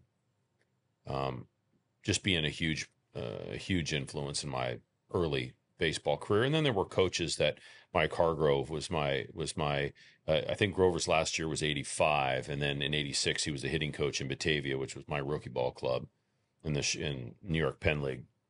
And again, him and Sharon was great with Lori, and Mike was, here I am, a kid, like Mark was saying, you don't even feel like you belong there. I'm now halfway across the country in Genesee, New York, in the cornfields and playing with 30 guys that half of them didn't speak English. And I didn't know anybody. And there were 4 catchers on the team. I'm like, yeah, well, somebody's going to have to move here. Right. I didn't know, and I didn't know the coaching staff, but I knew Mike Hargrove from watching him play, and he was my hitting coach. And so that was comforting to know that there was a guy there that took a serious interest in me, and his wife a serious interest in my wife and my kids. So eventually my kids. So I would say probably those two early are two that I remember were very had a big impact on me early on. I think for me, just coming up, so Eddie and JJ were throwing partners. Well, typically what happens is one guy goes, you fill in, and that's your throwing partner. So our first day playing catch, he's got this ball just loaded up with pine tar. Like, it's like the color of this table. And I'm going, he throws it to me, and I'm going, what am I supposed to do with this thing? He goes, you better get used to it, man. These balls are slick. There's no seams on them. So he goes, it'll stay on your hands for the rest of the night. And it's not too sticky, but it gives you a little bit of tack. And so I ran with that for the rest of my career. That was one first day in. I was like, I don't even care if everybody knows about it now. Can't take it back. It's all in the books. But that helped me, not for like making my stuff better, but just for making sure that those balls are slick and just to protect guys. That was one thing. And just work ethic. One thing he always told me was just have a plan before you get to the park every single day. When you're driving in your mind, go through your day. What do you want to accomplish? What do you need to do to prepare? And I never forgot that. And really kind of pushed throughout my whole career with that idea, knowing exactly what I have to do and making sure that I don't take a day off from fulfilling that plan and checking every single box on that list. So he was a great mentor. And then manager wise, one of the biggest moments of my career, we had John McLaren was our manager in 2008 in Seattle. And I was still young coming up. I came up in 06, 07, I was hurt, had an elbow surgery. And then 2008, I made the club out of spring. And just going up and down, like good days, bad days, good days, bad days. But he could see me putting the pressure on myself. Mac's great. And he called me in his office one day, and I'm like, all right, I'm getting sent down. Here we go. I sit on his couch, and he looks at me in the eyes, and he says, you're a really good pitcher. And he goes, but I also see you putting pressure on yourself right now. He goes, I want you to know that I'm going to fight for you to stay here tooth and nail so that you don't leave. You're going to go through the struggles. You're going to go through the failures, and you're going to go through the successes this whole year, and you're not going anywhere. And he goes, and I want you to commit to that right now before you walk out of this room. And I said, I'm all in. And that changed my career because that gave me comfort that a manager had my back, and I didn't have to look over my shoulder when I failed. And for the rest of my career, I just rode that. But if it wasn't for that moment, I don't know where it would have gone. I could have been derailed easy because you're playing on the biggest stage in the entire world in baseball. Mm-hmm. And it's easy to look back and go, oh, I gave up 6 today. I'm going to be gone tomorrow. And then if that doesn't happen, you come into the field the next day, but you're not ready because you're thinking about something that you had no control over. So it just gave me comfort and just understand that you have things you have to do regardless of what's going on after today. But flush today, whether it's good or bad, come in tomorrow. The sun went down, came back up. You've got a new day. And that was just kind of how I went about every single day from there on out. So that was a big moment in my career. Yeah, I think for me, almost every coach, pitching coach, manager, and even sometimes, instructors, hitting instructors, pitching instructors, everybody had some sort of impression on me. You know, I can remember my first pitching coach, Bill Ballou, in Geneva, New York, you know, having an impression. My first manager, Tony Franklin, little fiery, feisty guy. You know, you learn some of the do's and don'ts real quick when you get into pro ball. You know, what's acceptable, what's not acceptable. You watch by other people making mistakes and them getting kind of leaned on and, you know, led in the right direction. So to me, it's, you know, you being able to use your eyes and your ears. But you know, when I get to AA, I mean, I had Rick Kranitz in my first full season in A-ball. He had just been released, I believe, by the Brewers. He was a first-year pitching coach. He's been in the big leagues for probably 15, 20 years, right? You know, Dick Pohl was very influential for me in the minor leagues, and then had him a little bit in the big leagues with the Cubs. We're still friends. You know, but every pitching coach I've had has had some sort of influence. And as I got older, what I started to learn was the more I could open up and allow that person to understand me or understand what I'm thinking and feeling, that communication was wide open.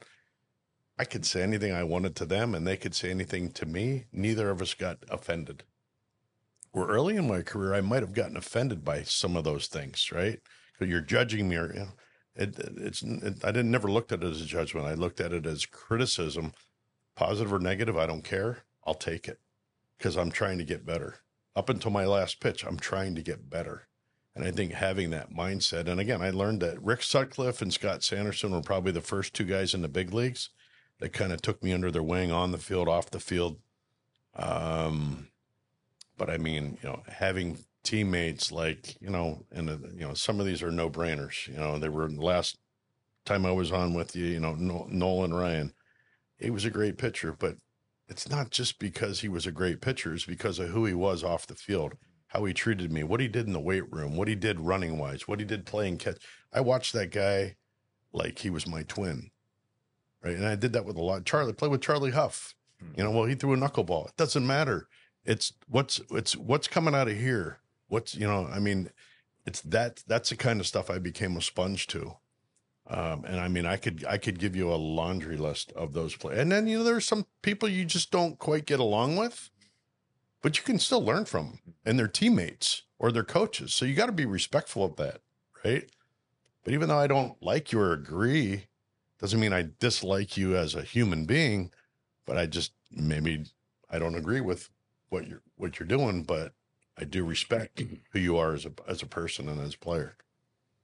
And I think along those lines, there's so many things that I was able to experiment with, and well, that didn't work, but part of it worked. So I'm going to hold on to that. And, you know, and as you know, I continued to play. I you know, had a lot of experience. You know, Stan Williams, you brought him up earlier. I mean, I don't ever remember seeing him pitch when I was a young kid, but I've heard tons of stories about him. Mm-hmm. And, you know, when we had him as a pitching coach, I loved him. He was different, right? Mm-hmm. And he was all about having fun and all that, but he was also serious. And he came from a really old school style of baseball. So there were some things that he brought to me that really kind of stuck, right? But then he would also say, you got to be goofy. You got to be goofy. I'm like, what? You know, but how do you describe goofy, right? You know, and you know, get to the point where you'd say, when you're on the mound, you want people to like think, is he going to throw the ball at me, or is he going to, you know, that's what you know, I wouldn't say it's fear, but you want the hitter on eggshells. In the same light, when you were nearing the end of your careers, were there certain guys that you took under your wing and that you kind of mentored yourself? Well, end of my career, well, excluding my last year in San Diego, my last 4 years were in Seattle. And I mean, we had a pretty old club there. I wasn't going to take him under my wing, you know, or Edgar or Jay or, you know, Booney or, you know, any of those guys, Mark McLemore. I mean, those guys, a lot of the guys that I played with in Seattle we were all 10-year plus guys. I mean, there was a lot of older guys on that team. But I would say The last year in San Diego, we had a lot of young guys on that team, and I was the oldest guy on the team. Although, we had some, Trevor Hoffman and Phil Nevin and Ryan Klesko and Mark Kotze were on that club. Bobby Jones. So we had a couple older guys, but a lot of the pitchers that I was dealing with were younger. So Jake Peavy was there, and there were a couple other ones that were, can't think of their names right offhand, that were there that we were always talking to about. And it's more about just, kind of share with them that, hey, they're not going to make a judgment off you in one outing. Just go out there, relax. You got here for a reason. Trying to give them some confidence, encouragement to pitch the way they can pitch and to do what they did that got them there, instead of worry about the situation being too big for them, because it can get like that sometimes. Sean Burrows was there. His I believe that was his rookie year, and I'll never forget. I was in my locker one day, and I was in the very beginning of the season, and I started the year 1 for 39, and Wiki Gonzalez had got hurt in the second game of the season, so I had to catch every day, which I wasn't. I mean, I was okay. I was still in shape to do it, but I was 38 years old at that time, and I wasn't ready to do that. My spring training really wasn't geared to start doing that. But anyway, nonetheless, I got off to a horrible start, and I remember Sean Burrows came up to me one time. It was within the first few weeks of the season, and he said, he goes, can I ask you a question? I said, yeah. He goes, you know that you're not, you're 1 for 39 right now. I mean, you know that. I'm like, yeah, I do. And he goes, well, how are you doing it? I mean, how do you come to the yard? You get your work in.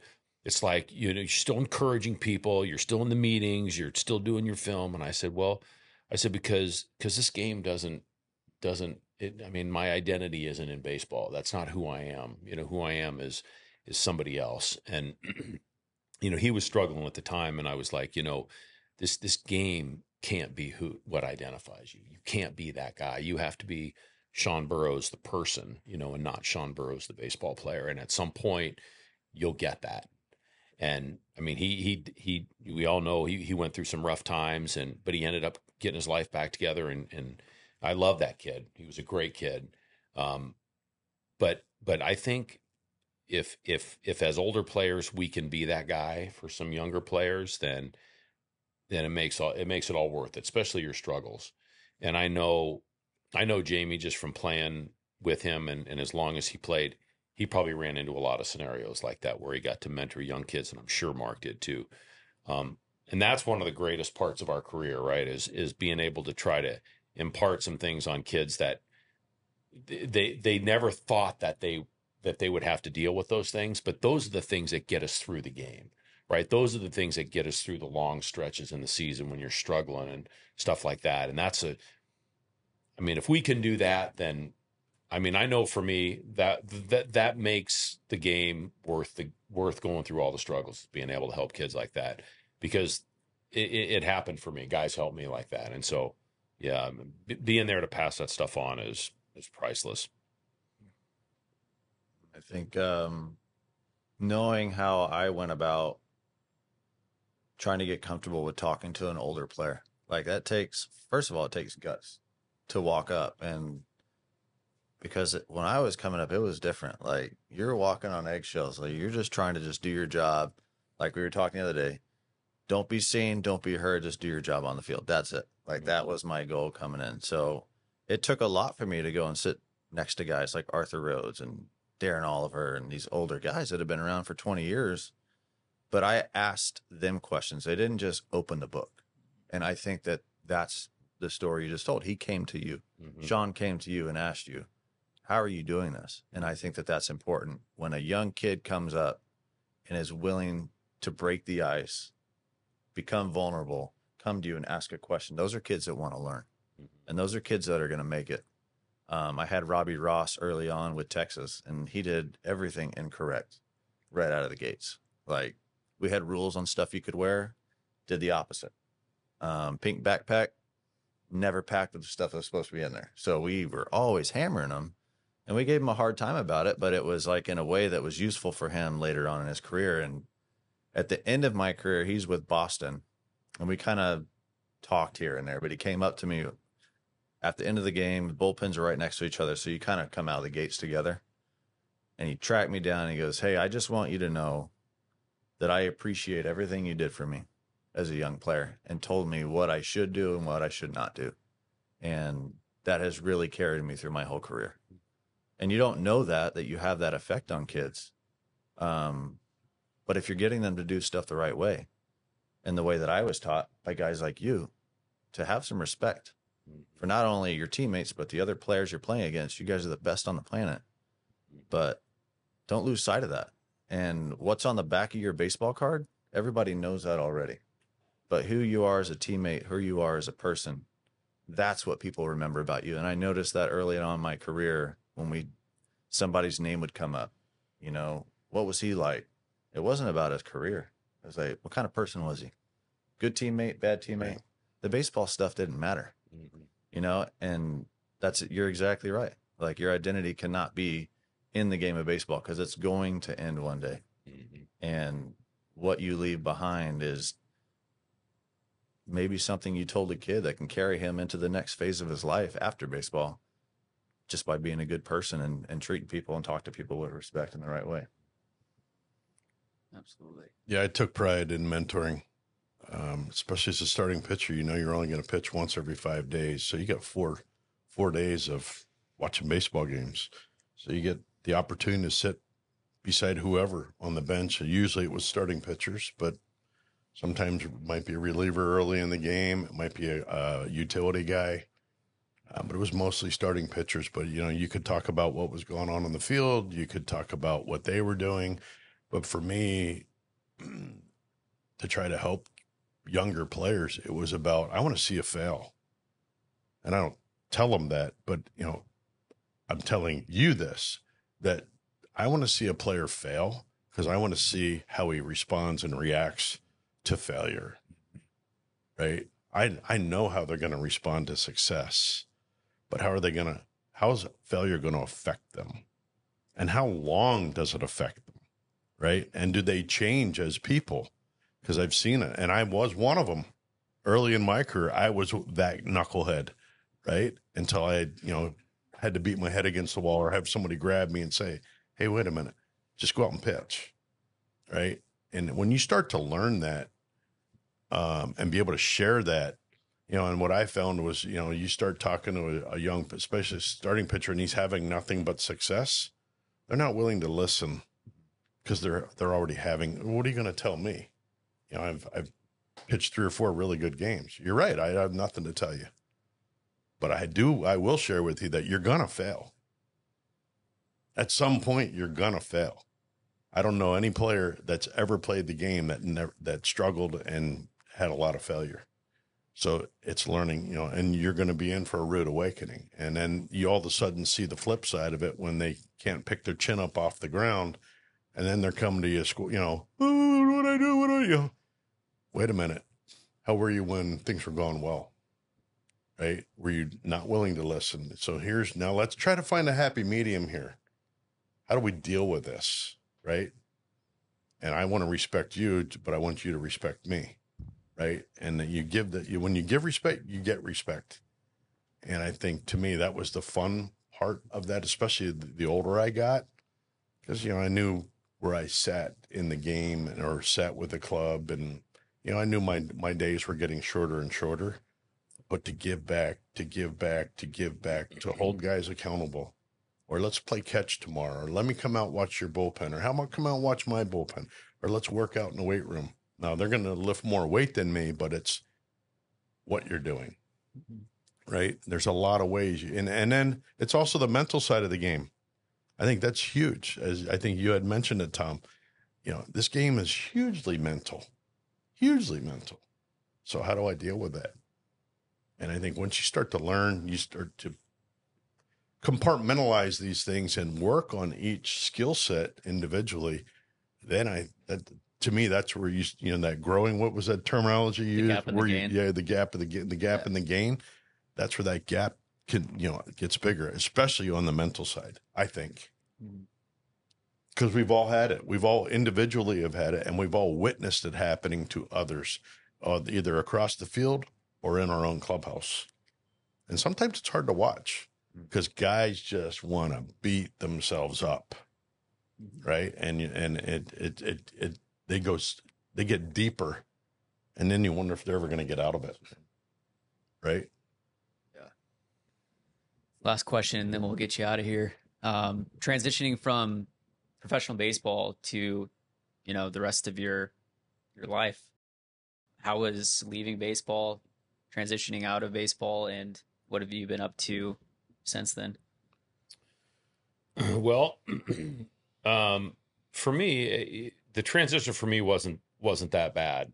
I had, I got my 10 years in, which was a goal of mine.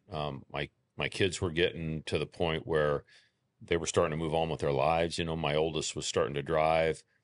My youngest was starting t-ball, and another summer away, spring and summer away would have been tough for both of them. And I was getting older, you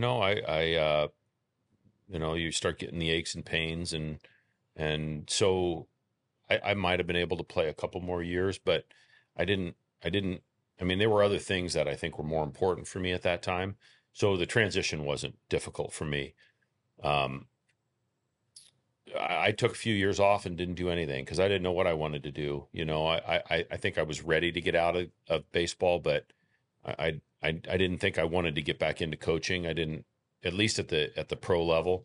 I didn't want to travel. I didn't want to go back to the minor leagues. And I didn't want to be gone from, February to October. So, coaching wasn't really an option for me. At least pro ball, I thought maybe something at the lower level with the kids would be great, especially since I had young kids and my kids had friends that, were all in sports. So I think that was something that I thought about, but I just took a few years and didn't do much. And then turned out that I started getting into hunting a lot more towards the latter part of my career, and all my hunting buddies were contractors. And so in order for them to come out and play, they had to finish their work. So I had to help them finish their work. So that's how I kind of got into contracting, and then ended up being a general contractor for about 15 years. And I loved it. I loved it until I started getting into more farming stuff. And now I love that. So I just love being outside and working. I've always been a worker. I feel like I'm not doing anything if I'm not doing something productive. So I'm still trying to, I try to stay busy that way, but I'm slowing down a little bit, but I still get out there and I still enjoy being outside and working. That's awesome. Staying active. Yeah. My transition was easy too.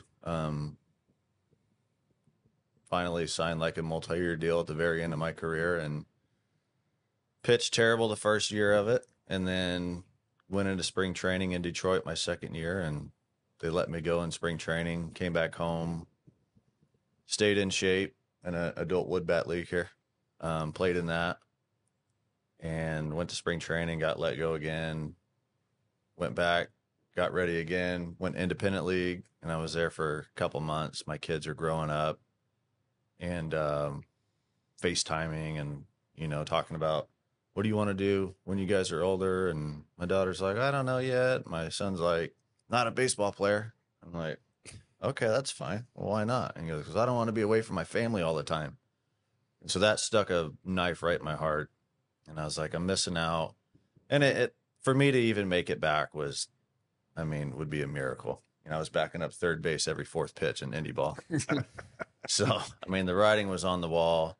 I always said that I would have to have an injury to walk away, and that never happened. So the flip side of that is I walked away, my arm's still intact. I can still throw. I can still play catch with my son and, his teammates. And he's still sitting 90 with the Pickles All-Star. Yeah, 89-92 last time out. Yeah. And a bomb. There you go. Missed that. I saw the scouts in the crowd. I think they're contacting you. I haven't got any calls yet. So same thing. I went a couple years and I did nothing except for catch up on lost time with my family. And it's like a full-time landscaper at my house, just mowed, And just it gave me, what I find on the mower is I find time. It's like therapy, because now you can just sit there, there's no distractions, and you can just think about all the things you've accomplished, all the things you've learned, all the things that you want to pass down, all the things you're proud of, all the things you're embarrassed of, and I went through that for 2 years, and I basically told my wife, said, let me take everything for the next however long, because you've done everything up to this point. Like every time we went somewhere, every time I got released, traded, she was packing the car and the kids, and I was already gone. Then they're driving across the country or shipping the car, and just dealing with all that. And as a player, if you don't have that, like, I don't even know how you make it, like personally. And so she was my rock through the whole thing. And there was times at the end of my career, I was like, I'm done. I'm not doing this anymore. And she talked me off a ledge and said, hey, just go to bed, come up tomorrow and see how you feel. And sure thing, I wake up and it was over, and I go to the field and everything was different the next day. So I did that, and then an opportunity came up here to start a baseball facility, and been doing that for just over a year now, and just coaching my son. And we started a little club team for him this last summer. We're going to continue rolling that this year. He just finally decided that he loves baseball, and I never wanted to push that on him. It was like, we'll try everything, and then you tell me what you want to do. And then after Little League this year, he just said, Dad, I want to keep going. I can't. Why is Little League ending and the weather's perfect here? So that's a good question. So we started that, and he got rolling and just fell in love with it. So it's fun to watch that and watch him put the work in, and give him pieces of advice, but also understanding that he's 8 years old, not to get too carried away with it. And also his buddies and friends that are on the team. But also giving lessons to kids, from 8 years old to kids in college, giving them pieces of advice and things that I've learned along the way that I wish that I had, so I didn't have to fail as much as I did and dig myself out of the grave, so it's been fun. I get a lot of joy out of coaching kids, and if I can help them in any way, then that brings me a ton of gratitude each and every day. So it's kind of where I'm at right now, just doing that and giving lessons and coaching these boys. Transition for me was a little different. I was a little bit older. Golly, I had kids in college when I retired. So, catching up with that part of life with them. And then I had kids in high school, and then we had kids in elementary school. So, I mean, I was in, it was almost like when I was in my 30s and 30s. And now I've got 2 in college, 2 in high school, and 2 granddaughters and a granddaughter on the way. So, I mean, that's basically been keeping me busy. I play a little bit of golf, and we've got 4 rescue dogs, and just enjoying life up here in the PNW. Awesome. Well, really appreciate the time that you guys all took to come out here and have this conversation. Love it. Looking forward to the next one. And thank you all again. Yeah, you bet. Thanks for having us, man. Sweet. Thank you. Out to center. This is cranked. It's way back.